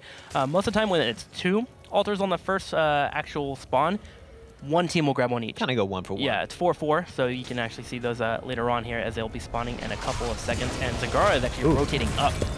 Stitches, of course, getting stunned out. A lot of damage put on him, but he's so beefy. Doesn't matter, especially here in the early game. It's really hard to get the kill potential in this early game. There we saw Zeratul slip away from Jaina's assault. Such a mobile hero. Obviously, he's permanently cloaked. That is his trait. So we should be seeing Aquota play the flank game. Wow, look at that poison damage. So much kill potential out of Lunara, but Fitzy already falling low once again. We see an early kill. First blood there for Imber Collegiate. That is Carleton with a kill on Zeratul. Yeah, Aquata showed up there to try and help out his teammate and really kind of keep that that Falstad alive. Unfortunately, he just missed his blink and actually blinked down to the bottom right and just got picked off. Got to be careful with those as the range, although nice and helpful for getting away, is a little bit on the lower side. Yep, absolutely. Of course, Vorpal Blade picked up there for the Zeratul. That just allows him so much more ability, even more slippery. He has even more ability, opportunity to go back and attack heroes that he's attacked previously. So watch for some styling plays out of Aquota on that Zeratul. Well, he's getting styled on right now as he'll be forced to retreat as Fitzy and ABT, even though Aquata will be cloaked as that is his passive. You can still see him if you got trained eyes, eagle vision if you will. ABT went in for the quote-unquote. Unfortunately, the blink was available for Aquata. Just came off cooldown and will retreat. But again, this guy is constantly having to go back home. Yeah, it's nice to see them pressuring him. Like I said, he's not necessarily the best hook target, but I mean, you can rattle a player. You know, absolutely get him off his game. And Zeratul is certainly going to be the hero that UT Dallas is looking to seize kills from. And the worst part is he picked up Regen Master, which means every regen globe he gets better regen for healing, of course. And if he's constantly going back home, he's missing off on those opportunities to get regen globes. So he's actually going to have to stop ganking for a little bit and focus on working with his team to grab a few regen globes to get value out of that talent. Yeah, as they move towards the late game, that stuff becomes ever more important. That's how you get all the value you need for those late-end team fights. Sundead Aquota laning here in the mid lane against Cadaver and ABT on that Jaina. Of course, Jaina, got to keep an eye on it. That burst potential worked so well for UT Dallas in the previous game. We'll see exactly how it works for Carleton here. All right, another altar spawning down at the very south here. Both teams a little bit even experience. You want to get level 7 if you can here. Dallas floating around. We do have Falstad in the top lane as well. He can fly down at any moment. But Carleton does seem to have the better pressure here in the early game just because of Stitches being able to position pretty well and Jaina bringing in the damage. Yep, absolutely. Right now, just positioning here around this bottom altar. This is core damage, right? So this is something we can't underrate. Sure, it's not the most important thing in the world to lose this one or to win it, but it counts and it adds up. So Sundead just walks by Patootie there, walks towards Jaina. ABT in trouble, getting body blocked by Sundead. Deadfear has to come out the back. Look at this, ABT trying to run for his life, but he will fall there. It is a 1-on kill scenario here, 5-on-4. Look at this, Sundead trying to go out the back, but he has so much poison damage, he will fall. It is a 1-for-1 scenario here. UT Dallas just saying, you know what, let's get out of here with our lives if we can. No more falls, but Kunuro is going to tick away. Can he grab the health pool? He is going to do that. That is nice. That works for him, but we do lose Murden in the process. Deadfear tapping, Zardan tapping. They're all going to get their health back slowly but surely, but why? Don't go back, Deadfear. Don't. Trying to slow it down to get his teammates here, but yeah, it's going to be a little bit hard for him to do. Deadfear's playing a little bit off this game, it feels like. That entire team fight was actually won for Dallas, but he just stopped damaging the fight that was happening literally 2 feet away from him so he could start grabbing the altar, which allowed for Stitches to move his way in and reposition heavily and get Carleton the win in that fight and also more damage on Dallas's core. So I want to see Falstad play a little bit more aggressive with his team, you know, get on the same page, because obviously they weren't on the same page after they got that first kill. Yeah, absolutely. Core damage has been dealt from that altar wave. We're just moving into this. The XP game looks pretty even, which is kind of makes sense in this game. As long as you're doing your basics, you're getting the job done, you should stay on an even footing with your team, not losing too many hero kills. Of course, right now the hero kills are relatively even, 3 in advantage for Carleton, 2 for UT Dallas. So just moving in, waiting for this, heading towards level 10, getting the heroics that they need to position for those next altar spawns. Well, Carleton trying to move towards level 10. Zeratul going in for a flank in the top left corner. However, Lunara just showed up, and we have the pressure here in the middle lane, just trying to keep those minions on the other side of the map. You don't want your minion waves being pushed into you, especially when you move towards level 10 and Shrine's about to spawn. Now, I'm a little curious as to why we haven't quite seen any plays on the mercenary camps, especially with Zagara's creep tumors everywhere. I know Zeratul is cloaked and can get by there, and he's usually pretty good for stopping jungling in that manner, but in terms of the mid and the bottom lane, it feels like Carleton's kind of been running the train on that. Yeah, maybe they're just deciding the push game is just not their strategy. Maybe they're just saying, let's not worry about mercs. Let's just play the basics. Let's just do the team fights and get the win that way. Falstad runs in. I like the aggression there from Deadfear. Gonna get the Thunderstorm on the Lunara, and with Zeratul showing the damage, it's gonna be a quick kill. Like we said, Fitzy, especially on that Lunara, we saw him positionally a little bit struggle in the first game, and you know, Zeratul is a hero that will capitalize on it. ABT taking a ton of damage. Dear. Void Prison goes out. Let's see how they capitalize on this as it comes down. Tons of damage there. Fall. Jaina gets taken out of the fight. That's 2 heroes down right now. ABT, or Patootie and Cadaver having to fall back, and that is good on their part to not throw anyone else away. No more XP going to Dallas at that point. Good news, it's still in the early game a little bit. It's only 1 altar spawning here for Carleton, so Jaina can get here relatively quickly, especially with the poke from Lunara and Zagara. Just drop a roaches around the area. However, if Neuro is able to secure a kill here, that could be quite painful. It does look like Zagara went in to go in for a Devouring Maw, but the spread out was nice here. And that's that Panic Maw I was telling you about. We saw aggression from Zeratul. We just saw immediate panic there from Zagara. Now Patootie in trouble, taking damage. Falstad showing up, trying to help the damage with Sundead body blocking. That is 2 takedowns here for Dallas, and now the altar is theirs for the taking. And just like that, the takedown game just spiked for UT Dallas. They are now advantage 6 on 3 in that, and they do get this altar. More direct damage dealt to Carleton, even here on core health 32 to 32. Both teams with their heroics, both teams doing pretty well when it comes to the XP game. Right now, like you said, though, they're getting some mercs. Yeah, they're going to do so with a major amount of heroics down. 2 members currently down from the fight. Now they just spawn or starting to move into their lanes. You can kind of really just pressure any way you want. We can start grabbing mercenaries on the bottom right. They could, even if they wanted to, maybe moved in and invade Carleton. However, it's a little bit too late now for now, but I would have loved for them, after they won that team fight, to move over and take over Carleton's mercenary camps and then get their own, and that way they get double the value. Yeah, absolutely. It's always better when you have the window to prioritize those aggressive camps, because they're just harder to get to. So if the team's on the back foot, go ahead, get greedy. Take those camps when you can. Well, in terms of creep tumors, they're spreading out pretty nicely on the side of Carleton, but we actually don't have any more aggressive tumors as Dallas. Thank you so much, by the way, for actually clearing creep tumors. I haven't seen it quite yet this tournament, and it's starting to happen here for Dallas, and that's going to be so helpful for them so they can keep up with the rotations, of course, securing team fights. Yeah, it's like it's been, I look over there at Tim, he's like, well, why are these creep tumors still up? They need to get exactly what I sound like. Freaking out. Yeah. Well, in the bottom right, we do have Greymane and Uther trying to get a little bit of pressure. They're trying to get 13 here. In terms of experience, both teams have been soaking very, very well. It's just in terms of team fights, I feel like Dallas has started getting the upper hand, especially after they got their heroics. Zagara is about to finally get a Devouring Maul back after the last panic one, so he can actually rotate down, and all teams are good to go for this fight. Just got to make sure that if that Maul hits, it's actually valuable and not a pain. Absolutely. Otherwise, it totally handicaps your team in these team fights, and these team fights are really going to start counting here. All heroics need to get ultimate value, so both teams positioning. It looks like Dallas just going to go for that top shrine for now, and of course Blue has a positional advantage over the bottom shrine. Are they just going to go 1 for 1, or will they really try to force the issue here? That is the question. Deadfear well into his channel. He does get stopped. Actually, no, he does able to cap that. And look at that. Right now, they're going in for the position. They get a nice Void Prison there on 3 heroes. Don't group up too hard, though. They spread out. They need to spread out here. Yeah. So all of it too many people. Nice. That was pretty well done. We see Neuro moving in for Zagara. Is forced to pull back because there's 5 members here now. Deadfear moving around here. The health, though. Lenora is just chunking people now. Remember, she is 13 now. That's where she starts to really kick in with her damage. And Patootie going for a hook is going to miss, but that is a 1 team fight for Carleton.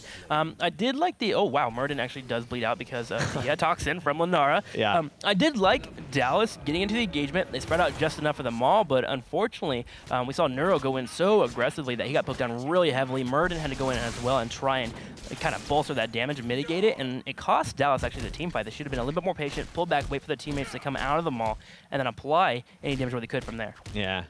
Lunara, man, she's so disrespectful, right? She gets all that damage, you walk away, you finally get back to your house, you're sitting at home, and you still bite it. Yeah. It's so funny. He looks over at Uther. Uther's cast Divine Shield on himself just to try to stay alive when he was back at his own, behind his own wall. I was like, oh, that's unfortunate. That's so funny. Oh, Wolfguard taking a ton of damage here from the Zeratul. Divine Palm, though, going to keep Zagara in the game. A quota, though, just deciding not anymore. They didn't get the early kill. They didn't get all of it done. Oh, that was sick. He got it. ABT showing up, and that's going to be a Q right away there from Jaina, and that will be a secure takedown. At first, Dallas walked away Nice. Okay, we got Divine Palm. This is great for us. That means the next team fight that might be down, so it could be good. But then Carleton showing up with their stitches, landing the hook that I believe was blind, by the way. Yeah, that grabbing Zeratul and getting a quick turnaround. By the way, the Divine Palms have been on point. I mean, Cadaverific's really been getting full value out of that heroic every single time.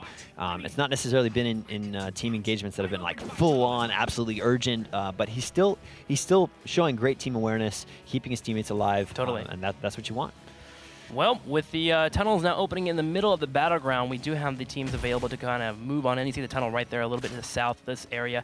Teams can actually just go home, go to Hearthstone and come out through it. You just saw Aquata actually show up and then blink away as you saw 2 members there that could dispatch of him very quickly. Well, altars are now spawning in the very south. Only 1 here, so you'll see both teams trying to contest over that area. Yeah, absolutely. Of course, that tunnel is a risky move because you never know who actually is guarding it on the other end. And, of course, Zeratul, a slippery enough opponent. Batudi waiting in deep. He doesn't mind. He doesn't care. Sundead jumping away with Dwarf Toss. Both teams not quite ready to take an engagement here, but they do know that that altar is important. We are on a level playing field when it comes to core health, 28-28. Blue team positioned here to defend and zone against this Cadaver, though, with a long channel. He is going to get this altar spawn, and that works for them. Aquata goes in to dive to try to save. Void Prison thrown out. Maul goes out. Both only get a single hero, so not a ton of value there. Aquata there dealing damage. D-Shield is cast. Oh, Stasis there. No, nice the ice block. because of the ice block. Yeah. He ice blocked him and he went to click it, and the game actually registered Cadaver as getting the Divine Palm on himself, and that's going to be really, really unfortunate, and Dallas is actually going to win that team fight. Wow. First off, the engagement from, Aquata was very, very, very important. He went straight on top of Zagara. Zagara was way too forward, and that cost them the team fight because she put out a Panic Maul, only hit Murden, which doesn't matter. He's going to be getting that health anyways, and there's no one there to follow to actually kill him fast enough. You got to be careful as a Zagara player. You got to be a little bit more back and a little bit more reserved in your engagements. So I was about to ask a question, but I think that I maybe have answered it in my own head. Obviously, nice. When they won the team fight there, they got the advantage. They're going to get this tower, which could work for them in the next altar spawn. But my question to you, Tim, was going to be, what was the win there? If Carleton got the altar spawn in that last one, they were able to get the channel, but UT Dallas won the team fight. Like, if you had to weigh those, who got the better leg up there? Well, in terms of scoreboard, Carleton's obviously winning it just a little bit. It's a bit of an even trade, actually, because you get the fort down the bottom left, which actually puts pressure on Carleton to get that fort back, which means they could have actually moved to boss. But with Jaina and Karazim sitting in the middle in the top lane, Dallas went for the safer play here and just grabbed more mercs, which pushed pressure on the bottom lane. So it's kind of a nice even tie. I'm going to put Dallas just a little bit ahead here because they're going to have the pressure from the mercs, but they're going to have their cooldowns up too, as Devouring Maul is still down for 30 seconds, and the other ones are now spawning in the next 5 seconds. Carleton already defending that bottom bell tower and getting it back in their possession, but of course those mercs are going to chip away at it again. It goes all the way onto that fortification, and then right now, here we see the next altar spawn continued. Team fighting happening. UT Dallas positioning against the aggressive altar spawn. Nice move by them prioritizing that. Oh yeah, Void Prison is available. Nice. Oh, look at that.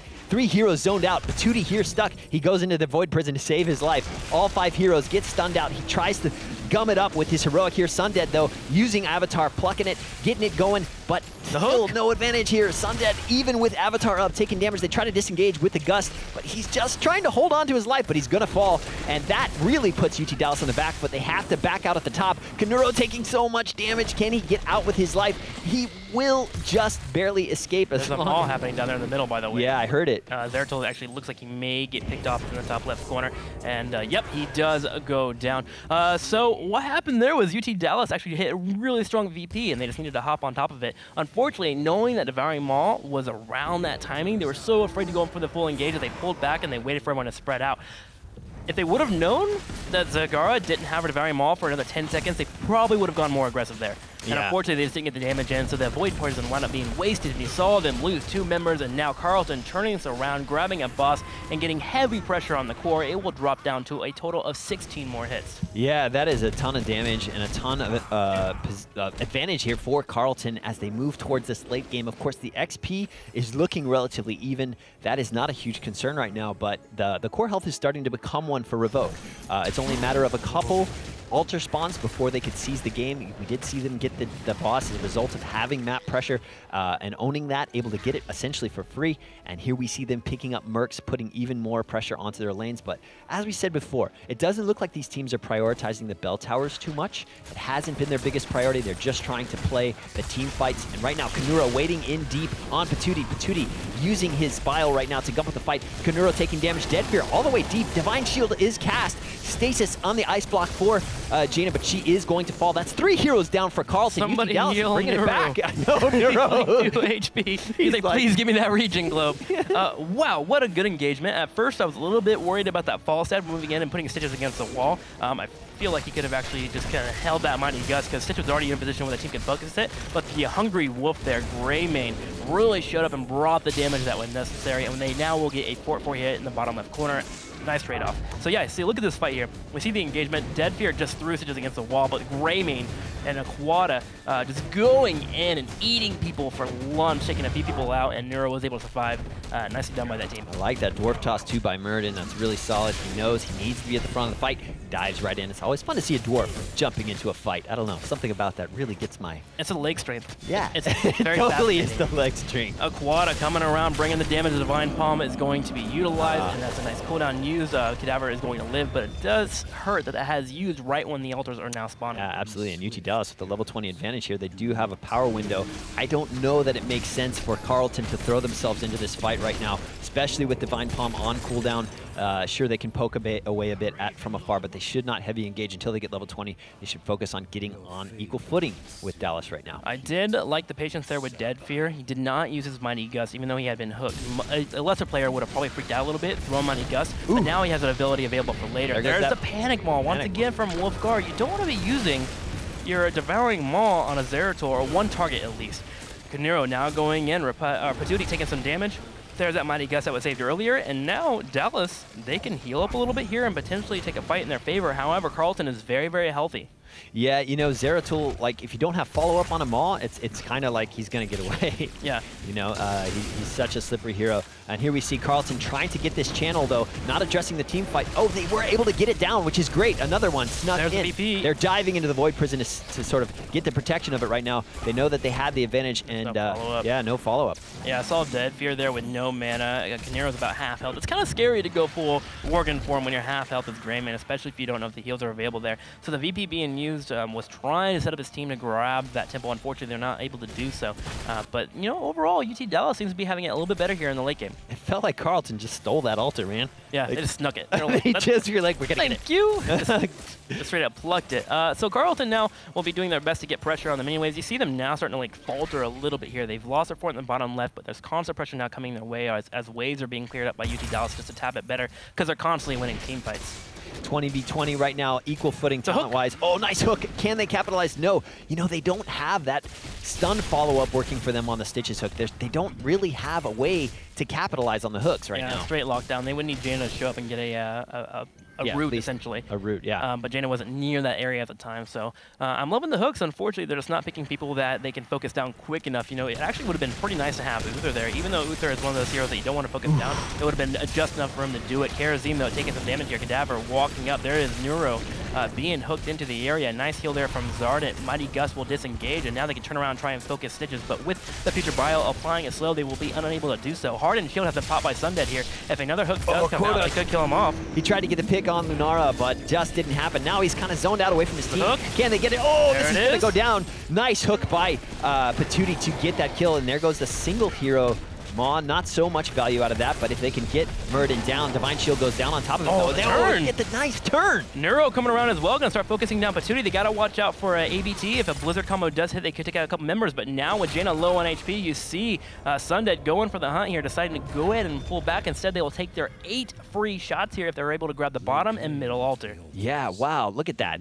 3 for 1 in that team fight. It really looked like it wasn't working for Dallas, but they got a solid turn on it. I think the Maul actually hurt Carleton. It blocks Stitches from getting in position there. Oh gosh, that happens. Neuro's going in. I would probably back up here, Neuro. ABT, look at your health bar. Look at your health bar. It's really, really low. ABT finally gets picked off. Neuro scaring me for a bit, but he has Zardent and Sundead to back him up, and now they can grab that altar. This will put them down to a total of 8 shots here for Carleton, so 2 more altars could be the win. This is the tough thing about this map, because theyese altars essentially mean they're core damage, right? Yeah. So when you're playing down like this and you're Jaina and you're right there, you're like, we need to stop it. We got to stop the core damage. They're going to get damage on a core, but you can't take those risks. You need to know, okay, we're going to lose 4 health. but that doesn't mean we're out of the game. Yeah, you have to assess the risk. Yes. Is it worth taking or not, right? There's high value risk, and there's some values that are just kind of low value that you can just give up here and there. We do see Dallas actually doing a risk themselves going in here with Zagara showing up, though. It's just a little bit too late. Mighty Gust is kind of their secure here. And now Carleton and Baiting is actually kind of have to deal with 2 of their teammates being locked down here. Wolfgar looking for some kind of engage if possible. A hooked hits again.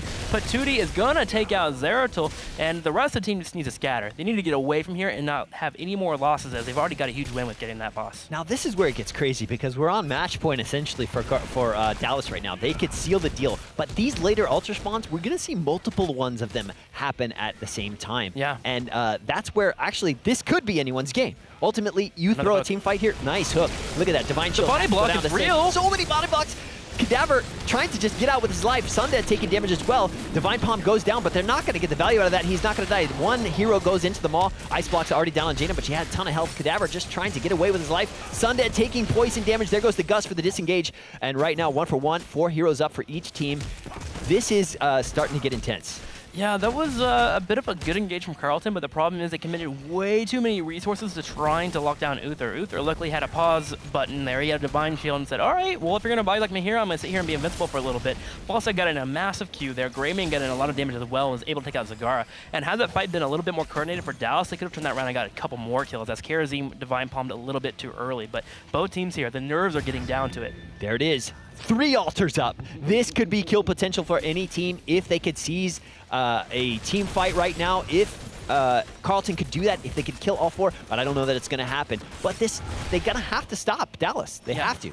Dallas is actually going to have to get 2 altars here if this fort goes down, because now 5 damage will be awarded to Carleton if they get an altar. There was originally 4 damage being awarded to Dallas, but now that drops down to 3, as you can see down in the bottom But right look, corner. Dallas has already got positional priority on those top 2 altars. Yeah, they do. Karazim's trying to rotate up there, but unfortunately, I mean, this is here. Can he touch him? He hit him. Like okay. they basically, this is it. No, Karazim actually saved it, so 1 altar does go off for Muradin, so 3 points. They will drop down look at to this. 1 They're health hanging point. in. They're doing it because of Cadaver here making the play. Lennar was able to grab the altar on the bottom, and now Dead Fear in trouble. This is damage. crazy. 2-1 will be the score here. So if they're able to secure a couple more kills, because 2 members have been taken down, if they secure this kill on Sundead, they can grab the mercenaries that camps in the top left corner and win the game. But Sundead does get away. We see Lenara grabbing the mercenaries in the bottom right corner.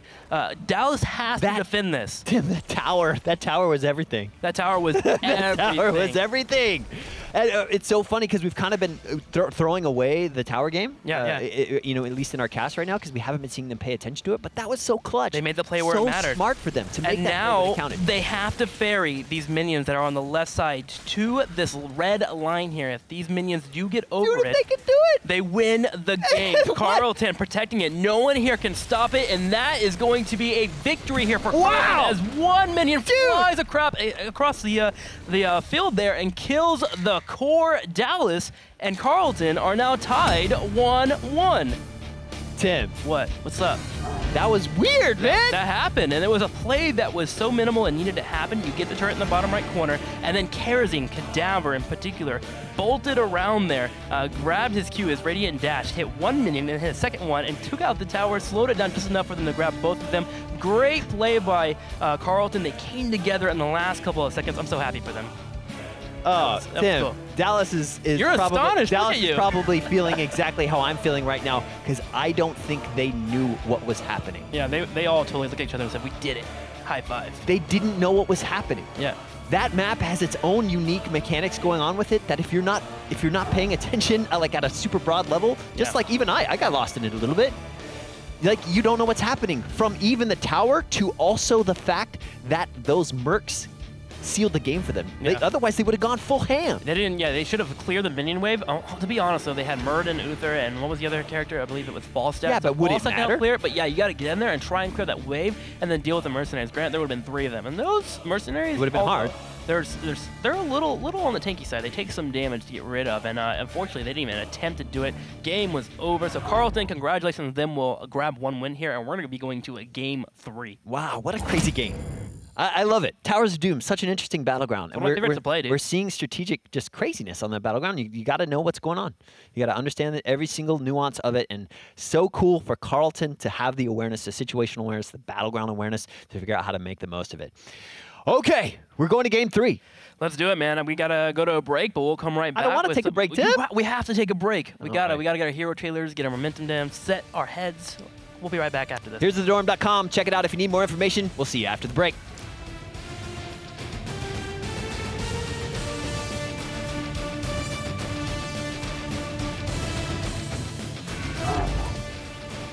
Hello and welcome back to Here's the Dorm 2016. We're in the round of 32, and our minds were just blown in this game. Carleton versus UT Dallas on Towers of Doom, Game 2. That was crazy. I did not expect it. Such a clutch victory by Carleton there to stay in the tournament and to win that game on Towers of Doom. So cool, so interesting, so fun. I'm still trying to recover. There was a few mistakes by both teams in that game. Absolutely. What it comes down to, when you need to win the game, you need to figure out how to do it. And the only way to do it there was to kill a turret in the bottom right corner, which they did.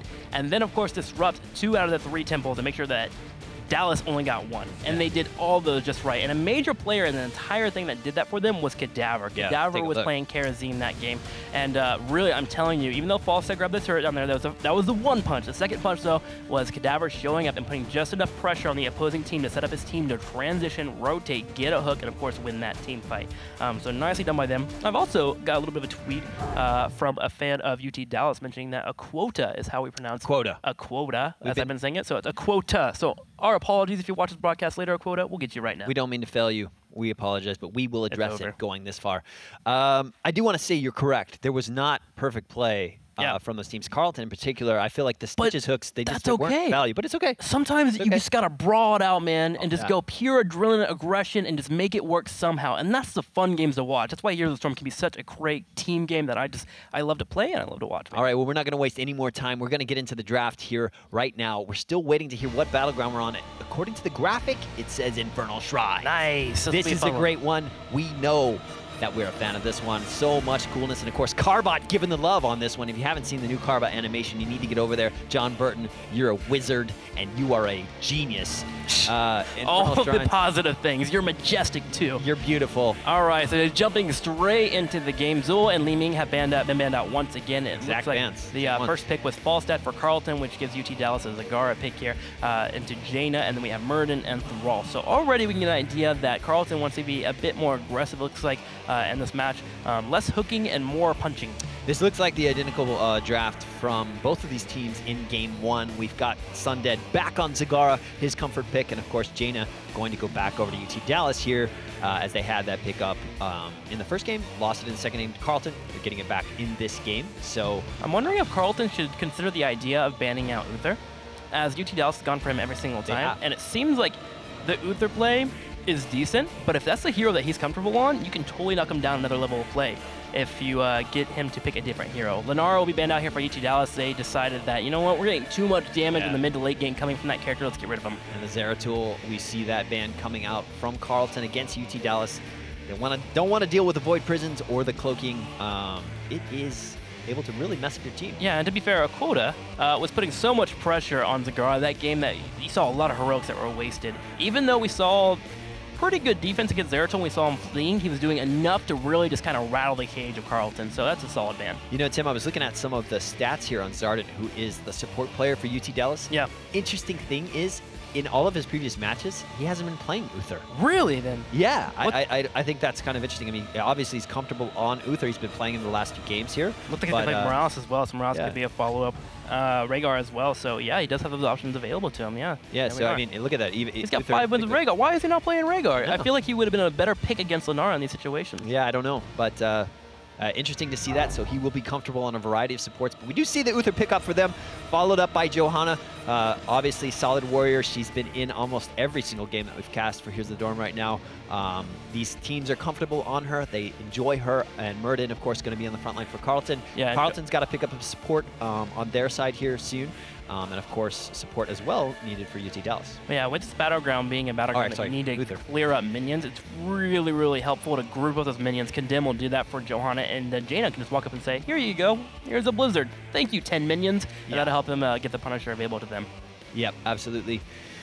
Okay, well, we will see exactly how this roster is going to round out for Carleton on Infernal Shrines. Of course, heroes that have a lot of value here are those that can get through and sustain through the fights around the shrines. They can be drawn out, they can be long. It can take a while to get those 40 minion kills, and here is a heat map of kills and deaths that have happened on Infernal Shrines. Of course, the Look shrines at those globs of bread. In the mid, the top, and the bottom of this battleground. That's where we're going to see all of the action take place.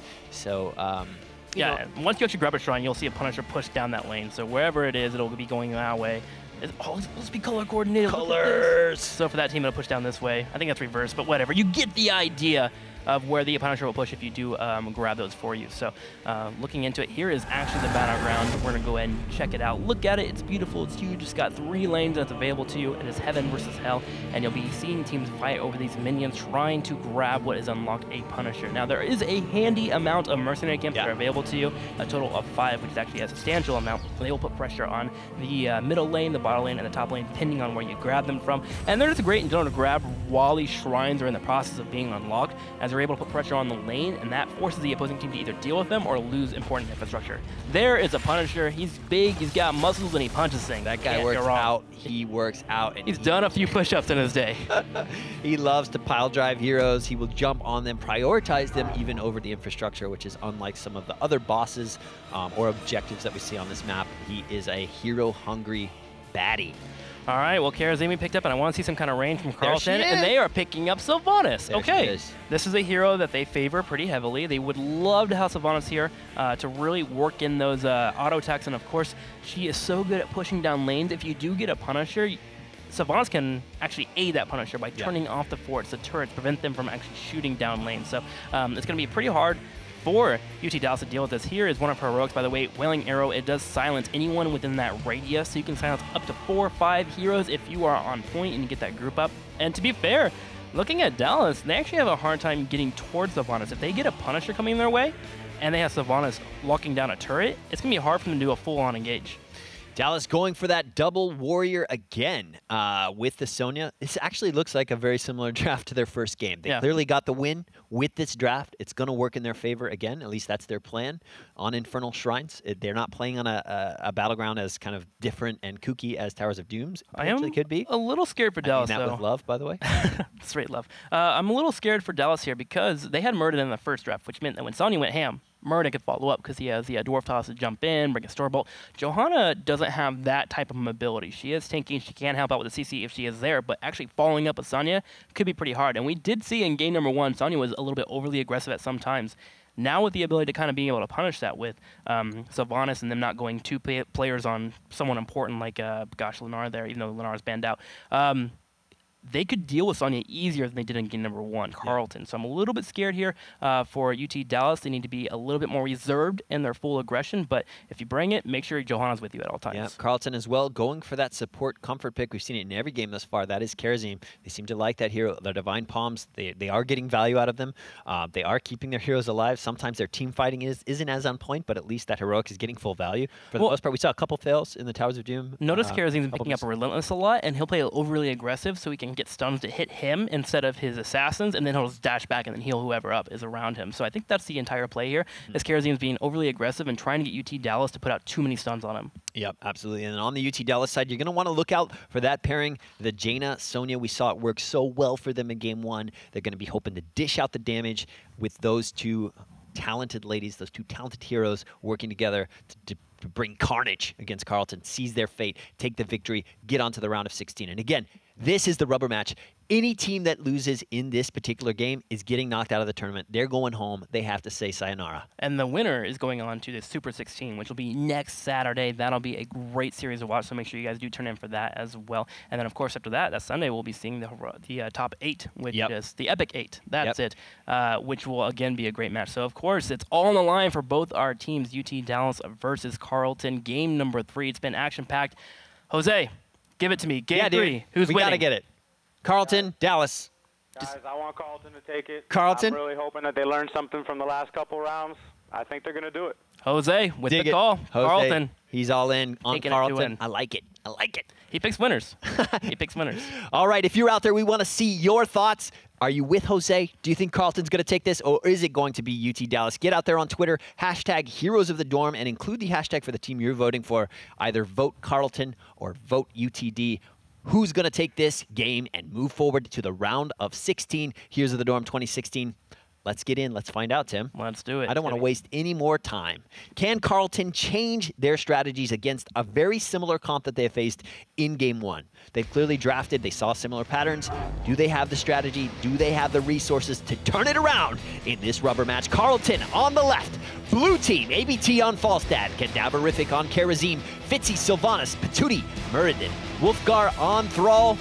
Let's hear about Dallas. On the far right, for Dallas, we do have a Quota, Dead Fear, Neuro, Sundead, and Zardent bringing up the roster. Again, this is game number 3. And really from Dallas, it looks like they just want to play game 1 all over again. They really want to make sure that they're together. They want to hit that Cone of Cold / Ring of Frost into Devouring Maw combo, burst people down, bring in the Blizzard, and just win team fights through sheer wombo combos. Yeah, absolutely. And of course, the Condemn from Johanna, just going to set that up so perfectly. If we can get some solid hero control out of Johanna in the front line, the Blizzards, the Whirlwinds are just going to go to town. And look at this, push strats already coming to play for Carleton, getting value out of Sylvanas, and let's see if Dallas can hold it off. Look at the damage, up here. Blizzard does hit a couple of members. Unfortunately, Quota has not hit the sphere there that would allow for them to chase down those opponents, and now Carleton will get away, but they did get a lot of damage on that infrastructure.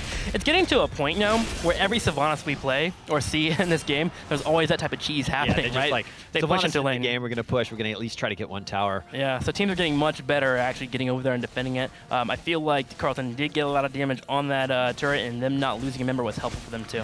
ABT facing off against Sundead on Zagara here in the top lane. We see Zagara up here often, every time we've seen it almost in this tournament. She's very strong in the top lane, such a great laner. Yeah. ABT going to try to hold off the power of the Zerg. Falstad can work on those auto attacks and also bring the hammering to get some damage on Zagara, so you can set up a gank later. So it's not the worst matchup ever. I would say probably 60-40 towards Zagara. Well, in the bottom lane, we see the rotations between Dallas. They've decided to group as 4, follow Johanna everywhere, and clear every way that they can see. Follow their leader. She is a great one to be. Look at that Condemn. She just groups up minions. They can move them and clear them so quickly, and also not be afraid of potential ganks that could come from their opponents. It's always strong to move as a pack in Heroes of the Storm. Especially when you pick up Regen Gloves. Both Uther and Jaina have grabbed that talent, so they're just moving back and forth, grabbing as many as they can, working as a team to make sure they are well equipped to have that mana regen for later stages of the game. Of course, first shrine spawning in the top of the map.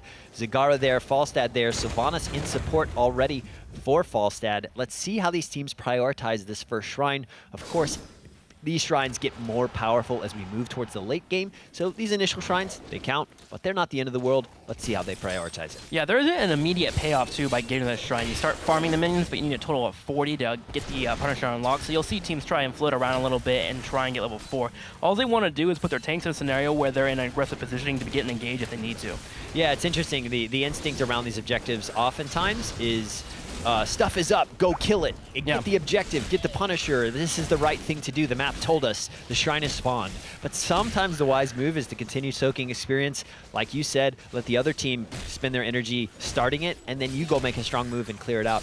It's all about how your team is choosing to execute strategy, and you can get it both ways. Nice stun there on Muradin, but he is so tanky. Kanuro, though, getting caught out. Can he be sustained? He is going to fall. That is first blood for Carleton. A Quota also falling painfully low and going to get taken out of this fight. Nice start for Carleton here with the confidence, with the early kills. That's very, very cool, especially against this early composition of strength on Dallas. Carleton changed the way they played in that entire scenario than they did in game number 1. We actually saw Fitzy use his mobility, get into an engage, and they went destructively on top of Jaina, kill her quickly. They are now getting a couple of kills. They took out Uther as well, and they are taking these minions. They are so confident, they already said, hey, Falstad, go to middle lane and push it in, which is making Jaina and Sonya go deal with that, which gives this entire shrine to Carleton. I like it. They're getting aggressive, and they changed the way they play. They seem more comfortable now. That's great. And of course, I'm not really sure why Dallas decided to give Uther up there. They're not going to win that shrine. They're not going to win this first Punisher. Better to just regroup and move on. Sometimes you get in a scenario where you're like, stop beating us. Yeah. Please, I'm going to do something. Oh, Don't wait. beat up on my team. This actually kind of hurts. Yeah. Now I'm going back home. Well, Carleton now going to start soaking up the rest of these minions. Now has a Ice Punisher to push in the top lane. Sylvanas needs to be with this Punisher. Yeah, but of course, this is just going to take a lot of energy and time off of Dallas, as they're going to have to clear this Punisher up. Not a ton of health on this bad boy or a ton of damage, but it's just going to be a huge distraction for them. They're going to have to focus it down. And right now, look at that. Carleton taking advantage of the fact that they can get these towers down with the support of Sylvanas as well. Not even take damage and get the experience boost from that. Yeah, and I was actually incorrect. This is a mortar here going off. It was blue, it threw me off. Don't yell at me, Chad. Ice is blue. I get it, man. Yeah, I get it. I got it too, man. Just can't be slacking like that. Well, we do have Carleton a little bit ahead here, actually, and this is the first time that we've actually seen a major lead for a team in this entire series. Both games, we always felt like they were very, very close. It got to the race to 10 on similar levels, but here we see Carleton with the extra kills in the early game and the soaking of Falstad where he pushed in the middle lane and got a free wave. It's really helping them out here. Yep, Carleton with the XP lead for sure. Almost a full level ahead of their opponents, which is really solid for them. Got to be giving them confidence, giving them feeling good going into the mid game as they move towards level 10. Totally true. Well, for some reason, Dallas is actually stacking the bottom lane here a little bit. It feels like they're a bit scared that the Carleton might be aggressive and try to grab these mercenary camps. However, Carleton has pulled back, and they again just realize they need to get to 10. They don't need to do anything risky here. No risk. Something risky, it could bite you in the rear and kind of take you aback from what progress you've already made, and they just want to get to 10 and make sure they're set up for the next shrine. Yeah, you don't want to be a foot down or a leg down or a hero down. Actually, that's probably the more accurate thing today. You don't want to be a hero down. I don't want to be a leg down either. Or a leg down. Feeling that. As you go into the next shrine spawn. So just play it safe, soak experience, get mercs if you can, sure, why not? But be strong, be ready to be on an equal footing with your opponents as the next shrine spawns. You don't want things to snowball away from you as you move towards the mid-late game. Well, Carleton is actually putting 4 people in the bottom lane and mid lane, which means they may have a rotation if they're able to take out Jaina here and be able to take mercs. Yeah. Neuro's taking some damage, but luckily his best friend, Uther Zardent, is here to give him a heal and keep him alive. Nice rotation there, but Carleton again just sneaking ahead. About a quarter of a level at level 9. They're about 3/4 away from getting level 10 and getting that heroic, and guess what? It's spawning in 15 seconds. For the Alliance, Tim, I feel like when Uther heals Jaina, he heals more. Yeah? Because they're Alliance. I mean, that's totally not true, but it feels like it. Yeah. It feels like it. For the Alliance! Well, you're going to see the blue team just really pushing in their lanes here, getting that experience. We have Impalers down here on the bottom right. However, UT Dallas is making a move, and they are going for Thrall. Wolfgar in trouble, and he will be taken down. That is a big pickup here for Dallas. They need to make something happen so they can actually contest these shrines and also get them closer to level 10. Yeah, that is exactly what they need. They're a little behind in the XP game, and this gives them basically a counter advantage going to the next shrine spawn. But Carleton just trying to take every moment of advantage that they have with the heroics under their belts to get this shrine, get the next Punisher in their advantage, and of course Dallas not wanting to have any of it until they turn that level 10 point, and they're doing that right now very smartly. All right, Dallas about to level 10, so they start moving on in. They're going to try and grab whatever they can. Only 9 minions went to Carleton. Normally you want to try and have around 20 before you have to deal with the opposing team, right? Yeah. So Carleton still floating around, working in attacks where they can, but really Dallas is just on point with this. But Falstad now flying in will allow the team to get to an engagement. You see Patootie setting up there on the right side, Fitzy coming in from the bottom. Nice, a spread out engagement from here. They have a nice concave. Watch out for a Quota and Dead Fear as they're going to have to peel nicely here. There is a Sundering, though. Yeah, Sundering. Divine Shield has to go down. Ring of Frost comes out. Nice value there from that. So much damage. There's only a one-man Maw on Muradin, and a Quota there trying to go for the kill, but his health is very low. He has to be careful because he cannot continue to be too much aggressive. He has to go out the back and pull out. So that is 2 heroes, though, for Dallas. They do have the upper hand, and they are going to be able to get these minions and spawn the next Punisher. This will be, Tim, the Ice, the Frozen. There's the one we were talking about earlier. Brought to the battle. Foreshadowing. Yeah. Yeah, so in that fight, Carleton actually just didn't hit as many targets as they wanted to with the Ring of Frost. The Sundering actually knocked back the Squishies to the back left corner, which put them in a safe position. And then the Johanna and the Sonya, the tanky heroes in this roster, were able to stay alive, especially with the help there from Uther. So Dallas just responded back to that fight saying, hey, you used a lot of key heroics. Well, this means we just walk up and we bring our damage and hopefully we get a couple kills, and they did. So this is giving Dallas the XP out of these towers and fortifications here in the mid lane against Carleton, so that is nice for them. Look at this. The XP game is now lined up and on par with one another. So solid work for them getting back into this game. They have to feel on an even footing now, which is nice, and prepared for that next spawn game. So they're going to soak experience, get in lanes, get mercs when they can and how they can. Cadaver here with the support of Fitzy doing that just now on these shaman camps. Of course, these shaman camps, if left unattended, can wreak some havoc. Those shamans can respawn the support of their minions there. So if you focus on minions and don't take out the shaman, they'll basically go on forever. We do have a pause here from Patootie. That's not Patootie. correct. Yeah, so Patootie. Going back to those mercenaries that you were mentioning, the Hellhounds and the Shaman, they're probably the scariest mercenary camp on this battleground. The other ones, the Impalers, are pretty strong at breaking down structures, but they are dealt with pretty quickly by opposing heroes. So you definitely want to grab those. I would probably maybe wait a little bit longer there. I kind of feel like Carleton's just grabbing these to grab them. They're like, oh, we have a yellow thing on our map. Yeah, Let's go ahead and grab these. You kind of want to wait till get those when you're around the shrines. You usually don't want to contest your side unless the opposing team is invading, and the opposing team is playing safe too. Yeah, staying in the lanes, you can see them on the battleground. Sometimes that feels like that thing where it's like the battleground's telling me to do this. You know, like it's interesting to see the difference between the teams who are strategically choosing their mercs based on timings as they relate to the battleground objective. How do they capitalize on it? Do they get the most value out of it? Time it right before a Punisher spawns, so there's counter pressure going in another lane, basically causing more stress, you know, more anxiety on the other team. And when you see one team doing that smartly against another, it really does add up. It's basically just more pressure. It's a little annoying thing in the back of your head. But we do have a replay to show you guys from this match. I want to go ahead and check out one of these team fights that we just witnessed and give you an idea of what was going on. Look at that Ring of Frost. It actually only, what did that hit? One character, and that was it for the Jaina player. But still, the follow-up here for Sonya and Johanna was enough to put some pressure. We see more aggression happening over here, though. This is what I'm liking about Carleton, is they're at least going in and causing a ruckus, right? They're not playing passively. They're not getting picked down now. To be fair, their comp is a little bit more aggressive than we saw in game number 1 as I stand up on camera. They're a little bit more passive than they were, or more aggressive in game number 3 than they were in game number 1 because they had a more pokey type of composition, but I love that they're getting more aggressive this time. All right, we're back in. Things are solved. Let's unpause and get back into this game right now. We're about the mid-game. Let's see how these teams continue to move on. Level 12, Carleton, UT Dallas. This is the rubber match. One of these teams is going home in a matter of minutes. Who is it going to be? It's even right now. Everything's on the line. Yeah, you can see that both teams are really just fighting it back out. Mercenary camps are being grabbed on the left side here as well. But Dallas already is aware of this. They saw that the mercenary camps were grabbed in the top left corner, and that means usually that the team is going to be rotating down to the bottom left, so they're actually grouping up and getting their waves pushing out so they can deal with these as possible and still grabbing those region globes. Yep, absolutely. Here we see red team just trying to figure it out. They know that they're going to stay in this lane, stay close, get the experience where they can. Cadaver, Fitzy, working on these bottom impalers. Like we said, they can push. If left unattended, they deal damage. They actually throw from afar. They're out of turret range, so you got to have to clear them up quick, or else they will do structural damage, but not a ton of health on these guys. They can be cleared out relatively quickly as long as you're addressing them. Both teams have hit 13, and now is when you start thinking about grabbing your own mercenary camps because the shrines will be spawning relatively soon, and we see Sonya actually starting out in the very far right here. Okuda has this timing down. There is the shrine.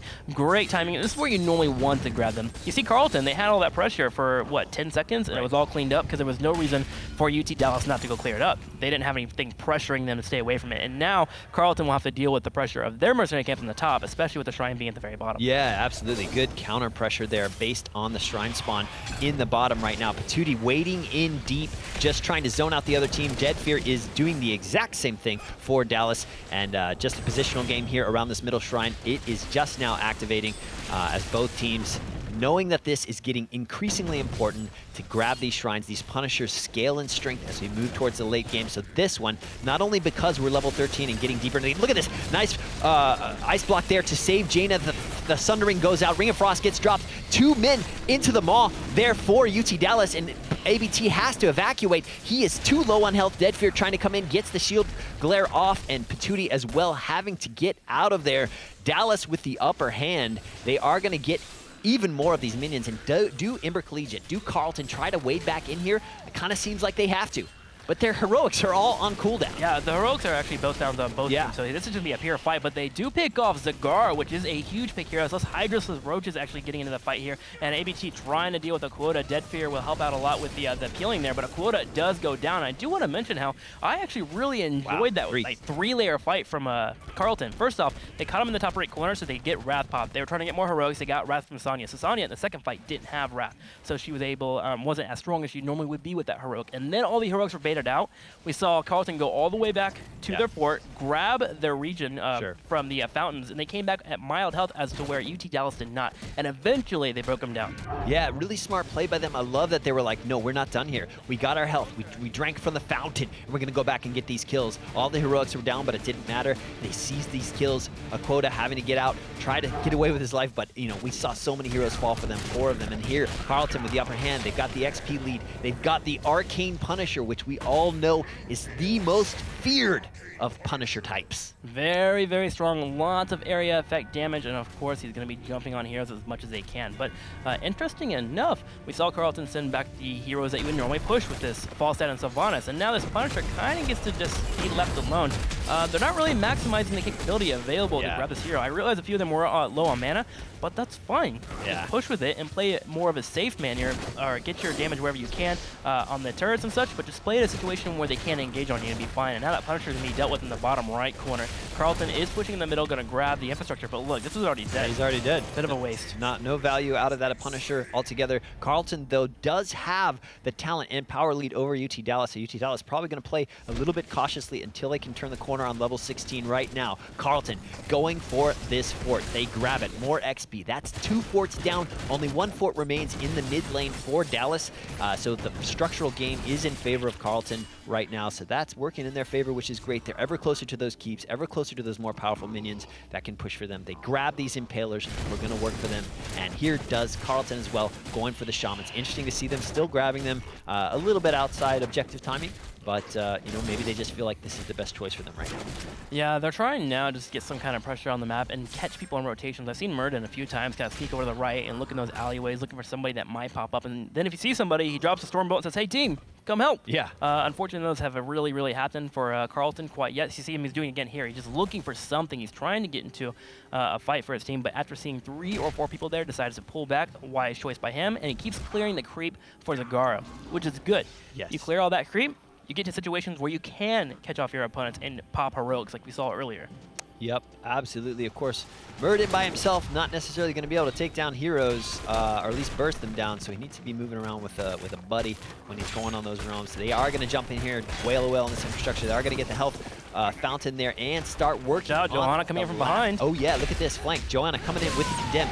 Murden taking damage, stunned out. ABT though, trying to get out of there to safety. Stasis goes down on Wolfgar. He is able to pull away. Dakota though dropping so low, he is going to fall too. Go into the maw there for Carleton. Sundering's up in 2 seconds. Sundering, it's coming up. Where's the Sunder? Where's it at? There it is. It was a couple seconds late, but he follows up with the chain lightning, getting 2 attacks. And if he hits a wolf, he's getting 1 more takedown. That is 3 takedowns. That entire fight was such a delayed action for Carleton because they were waiting for Thrall to get the Sundering in. Nice Divine Palm there by Cadaver once again. 3 members going down for Dallas, and now with a shrine spawning, we can send a couple people home, get them healed up, or we can grab Mercenary Can so we can get aggression on the top lane. Okay, I like it. Yeah, for sure. And Dallas, though, is just trying to stay in this game. You know, I can't fault them for the attempt there. The flank was really nice. It was a good flank. That was really solid. They definitely caught Carleton off guard. Sundering was still on cooldown. They weren't in full power. They wouldn't have chosen to have that fight. So nice to see UT Dallas trying to dictate the tempo there. It unfortunately didn't work to their favor, but that's okay. They are a little bit behind in XP right now, so they need to continue to take bold choices if they want to stay in this tournament. But I like that they're not afraid of that. Yeah. You know. Well, Carleton's in a really good position right now because they have Mighty Gust available to them and Divine Palm in case anyone does get pounced on, and they grabbed 33 minions. You're going to see UT Dallas really be aggressive on these minions, maybe to a point where they put themselves out of position because they want to make sure that they don't get this away for free. Yeah, that is absolutely correct. They are really going to try to stick here, though they need to kind of clench it now because as Carleton increases towards level 20, we're going to see a power surge on their part, which is going to work to their advantage. So we are seeing Thrall still trying to hang a little bit low into that mid lane and kill minions while he can. He is coming up though now. Here goes the fight. Stuns goes out. Divine Shield there on Sonya as she wades in deep, dealing the damage on Monk. Right now the team is a little bit spread out, but Quota's health falling so low. There goes the Ring of Frost. So much damage here. Dead Fear also wading in. He is trying to deal the damage. Ice Block has to go out for him. Jaina, and man, so much. Here we see 2 heroes down for both teams. It's a 3-on-3 scenario. Zardit getting stunned. They're going to turn around the fight here because Nero dirty. is dang. Finally, Patootie does catch Jaina, which was the important target during all of that. The real important things that happened in that fight was a Mighty Gust from ABT. It did cost him his mana, but he did push away 3 members, which allowed for the team to focus on Sonya, get rid of her, and they did go in for the engagement, and they won the Punisher tire exchange. Now, the Punisher is pushing down the middle lane right now. I feel like chasing Johanna here is a bit of a mistake. Just go push and get infrastructure here. Killing her doesn't do much for your team because as you keep chasing this guy around continuously, people are not going to fall, especially against the Murden. I mean, eventually she will chip away. She'll eventually die. It's just like, how much time was wasted there? I could watch half a TV show in that entire time, right? Like, you're wasted so much time. The Punisher is now dealt with, and potentially Dallas can defend their keep, which is the main target. That's what you want to win the game. It feels good to kill opposing heroes. It feels great, but that's not how you win. Nope. You got to kill the core, man. That is the ultimate win condition. That is the only win condition, actually. No matter how you get there, that is how you take the game. UT Dallas, they're not done yet, though. They will be at full force in 30 seconds. Uther still spawning in. Johanna still needs to get into the battleground. And how will Carleton capitalize? They do have the power advantage. Storm talents are in their arsenal right now at level 20. They're going for these impalers. They're going for merc camps. Interesting to see them taking this time. Is this the right choice? I keep getting into a situation here where I think Carleton just doesn't know how to close. They don't know how to close. Sometimes you gotta close down the doors. This is you can't keep serving drinks, right? Same scenario as game 1. They're playing the safe route here. They're not doing anything here to get pressure on it, and it just seems like they're so afraid of losing that they won't push in. They're getting a lot of mercenary camps here, but with Jaina being available and Johanna, they can kind of clear these up really, really quickly, whereas Dallas is on a timer now to get to level 20. And look at all this XP for Dallas. If they can just clear this minion wave, they're gonna turn the corner on 20. Yeah, this actually winds up being helpful with all of them being alive. So we're gonna see the fort or the keep get poked down, and I'm glad that Carleton is actually doing this. They're moving forward and trying to get pressure on this keep. Johanna potentially kicking in here and pull all these minions though into fort range. There it is, and that helps them clear it. And now this fort or this keep is only half health. Sonya, in fact, is actually in the bottom lane soaking right now, while this could be potentially a 5v4. Carleton has missed out on a huge opportunity, and I'm a little disappointed. The window has closed now. They're all on Storm talents, equal footing. This has got to make Dallas feel very, very happy. Yeah, great staggering there of time, making sure to make things work out, never overcommitting, letting Johanna be the only one to pull minions into the fort range. Sonya sneaking down in the bottom lane to experience. That is teamwork. That is how you win video games. And now with UT Dallas and Carleton grouping up, a shrine has activated, and this is anyone's game. Yeah, and I want to be clear, Dallas has a steep hill to climb here. Oh, here this is nice. Here comes Carleton with the aggression. They know that they want to take it right now. They decided to go into the mall right now for zoning. And nice disengage there from the Mighty Gust. Sundering goes out. Came around and split them, but I just don't think there's the ball. A lot of heroics are being burned here. For Carleton, Sonya finally does get some damage on her, but the Divine Shield will save her. We do see Jaina, Neuro in the back right corner. Low on HP. Sonya, though, going in, hitting the buttons. There's a slam on 1 member, 2 members now. We do have Johanna still chasing. Patootie coming around the side here, but the heals are starting to kick in here from Uther on Zardit. Now, finally, a member falls, and with a strong hammering from ABT, he is going to secure a takedown. There is the Ring of Frost. It's a bit too late, though. There is only 2 members left here for UT Dallas, and Carleton finally turns on the jetpacks and moves in and starts taking out members. 1 more member going to fall here, too. Zardit being bloody blocked. Dead Fear in trouble at the same time. Is this going to be a takedown? Yes. 4, 5 members potentially going down. No, Zardit will sneak away, but the core, it's right there. Go hit it, guys. Yeah, and Tim, that was what we were missing. That was what we wanted to see out of Carleton in game 1. I'm glad. They it was like a light bulb went off, man. They're like, you know what? If we attack these heroes here, we can potentially win. And I like the flank too. Thrall actually hung out in the bottom left corner and hit a very strong Sundering that split a few members. I was a little fearful at first. I felt like a lot of heroics have been burnt, but there was a bit of an overextension by the team. Neuro was very, very weak on Jaina, and once he got picked off, Cigar was right for the picking, and this is going to be a win for Carleton. They come back in the series to win it 2-1. Congratulations to them. Yeah, absolutely. Carleton takes this game 3 against UT Dallas. Congratulations to them on what was a very hard-fought set on their part against UT Dallas. UT Dallas commendations for getting all the way this far. Yeah. Really great play out of those guys. This was actually a really even matchup. That was a fun series to cast. Fun series to cast. I had an absolute blast.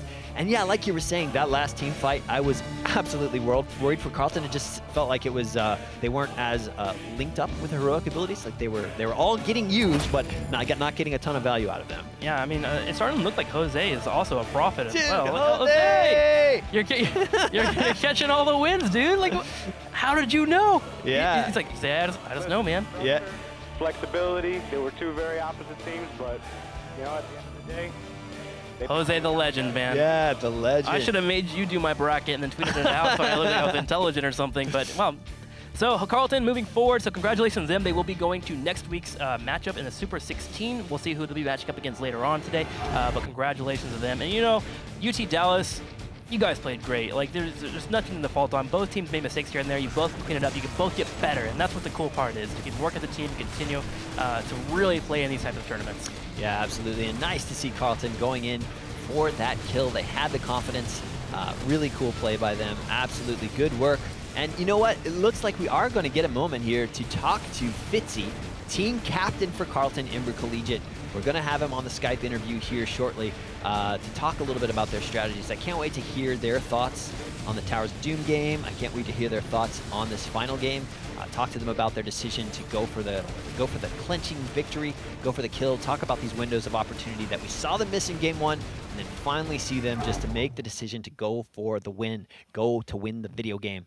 Right-click the core. Yeah, just gotta get in there and finally do it, man. You just gotta take it out. That's how you win. So, you know, I'm pretty excited to talk to Fitzy. I actually really want to know what was going on in game number 1. Were they playing towards their comp, or were they just a little uneasy, right? Yeah. Being in this tournament, being in the top 32, it can kind of wear on your nerves a little bit. So let's go ahead and jump into it. Yeah, absolutely. Fitzy, are you there? Can you hear me? Yeah, I can hear you. How you doing? Fantastic. Congratulations to you and the team at Carleton. You guys did it. It was a hard-fought battle, 2-1 victory here over Dallas. How are you feeling right now?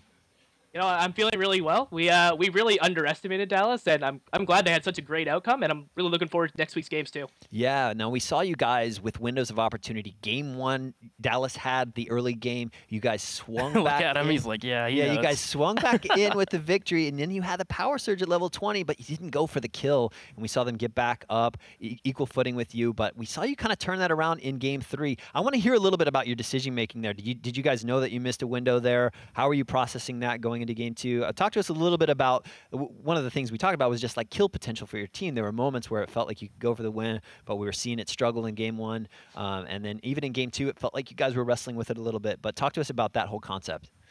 Well, I feel like I'm making excuses here, but game 1, it was messy all the way from the beginning of draft because our analyst was not awake until game 3. Oh. He ended up sleeping in and missing everything. So we picked a comp that we knew how to play, but we didn't play it well. We really needed to get those gusts on the Sonya, and we just were playing really cautious in game 1. Didn't know really what to do. But after game 2, we've had a lot of confidence, and we knew exactly how to play game 3. Had to play out the pocket Sylvanas, but everything worked out, and it was a great series.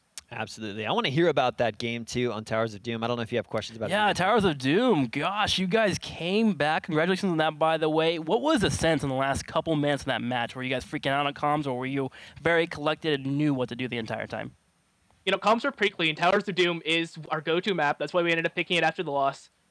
Really, the thing that threw us off was we had to let that Zera tool through pick and ban, though it did give us our Stitches Lunara combo. So we had to play around that, and we just got caught out by some great Void Prisms. Gotcha. So end of the game, we were pretty clean. We knew what to do. The big thing was taking that keep bottom. Once we got that keep bottom, we knew exactly how we needed to end the game. Cool. Do you think Dallas was aware? To me, it felt like Dallas didn't know what was coming. Like they were all set up to take those shrines. Do you think they were aware of the fact that that tower meant what it meant, and then the Mercs pushing the bottom? It just felt like I didn't see them responding the way that it seemed like they should. Well, they definitely responded to the defense on that keep, but yeah. I feel like the Falstad fly was totally off. He could have caught and contested bottom, and it would have stalled me out to get top lane. But again, little shot calls like that really are hard at the end of the game. We had a big mistake end of game 1 too. Yeah, absolutely. Well, last question for me, Fitzy, before I let you go. You know, next week you are the first team that we've casted that will be making it to the Super 16. So congrats on that. But what is your mindset for the week? How are you guys preparing? Are you hitting 4 or 5 hours a day? Are you gonna take it easy? Are you studying? We just want to know what you guys are gonna do to prepare for next week. No, we have a great support staff here, and with Ember sponsoring us, we get a lot of scrim opportunities. So we're going to be trying to scrim some high-level teams to get us really prepared for who we expect to be Blaze. And then after that, we're going to hope to upset them and then have a rematch with Boston College in the round 8. Cool, man. Well, good luck. Absolutely, Fitzy. Congratulations to you and your team. Thanks for being here with us on Skype. Go celebrate. Get ready for next weekend. Thank you, guys. Have a great day. Man, there's so many nice guys in this tournament. Yeah, they're great. Now I want to cheer for that guy. I know, me too. It's so cool. Once you get a face that's smiling, and it's like, hey, this is me. I'm happy with my team. You can hear the excitement from him. That just gets me excited. And Tim, we talked about the value of support outside of your immediate team, and gosh, you just heard it from his mouth right there. They felt like they didn't have that extra mind outside of their team to help them look at the bigger picture. Yeah. And it made all the difference as they moved later into their set. So right there, if you're a team out there, if you can find friends who can support you and help give you more advice from the outside, review your replays, help give you that extra angle on your play, it makes all of the difference. It's so cool to hear it from the mouths of the players themselves. Small little differences can help out a lot. Well, we have one more match coming your way. It's going to be UC Irvine versus Illinois. The Mad Baiters will be making a return. We casted them yesterday, but this will be the first time that we see the Zot boys, so I'm pretty excited to see their matchup. It's going to be a great occurrence because I know for a fact that Irvine has 4 or 5 players that are insanely strong. They're fierce. They took some serious big victories in the round of 64, so it's going to be a fun game indeed. Stick with us. We'll be right back with more Here's the Dorm 2016 action. See you soon.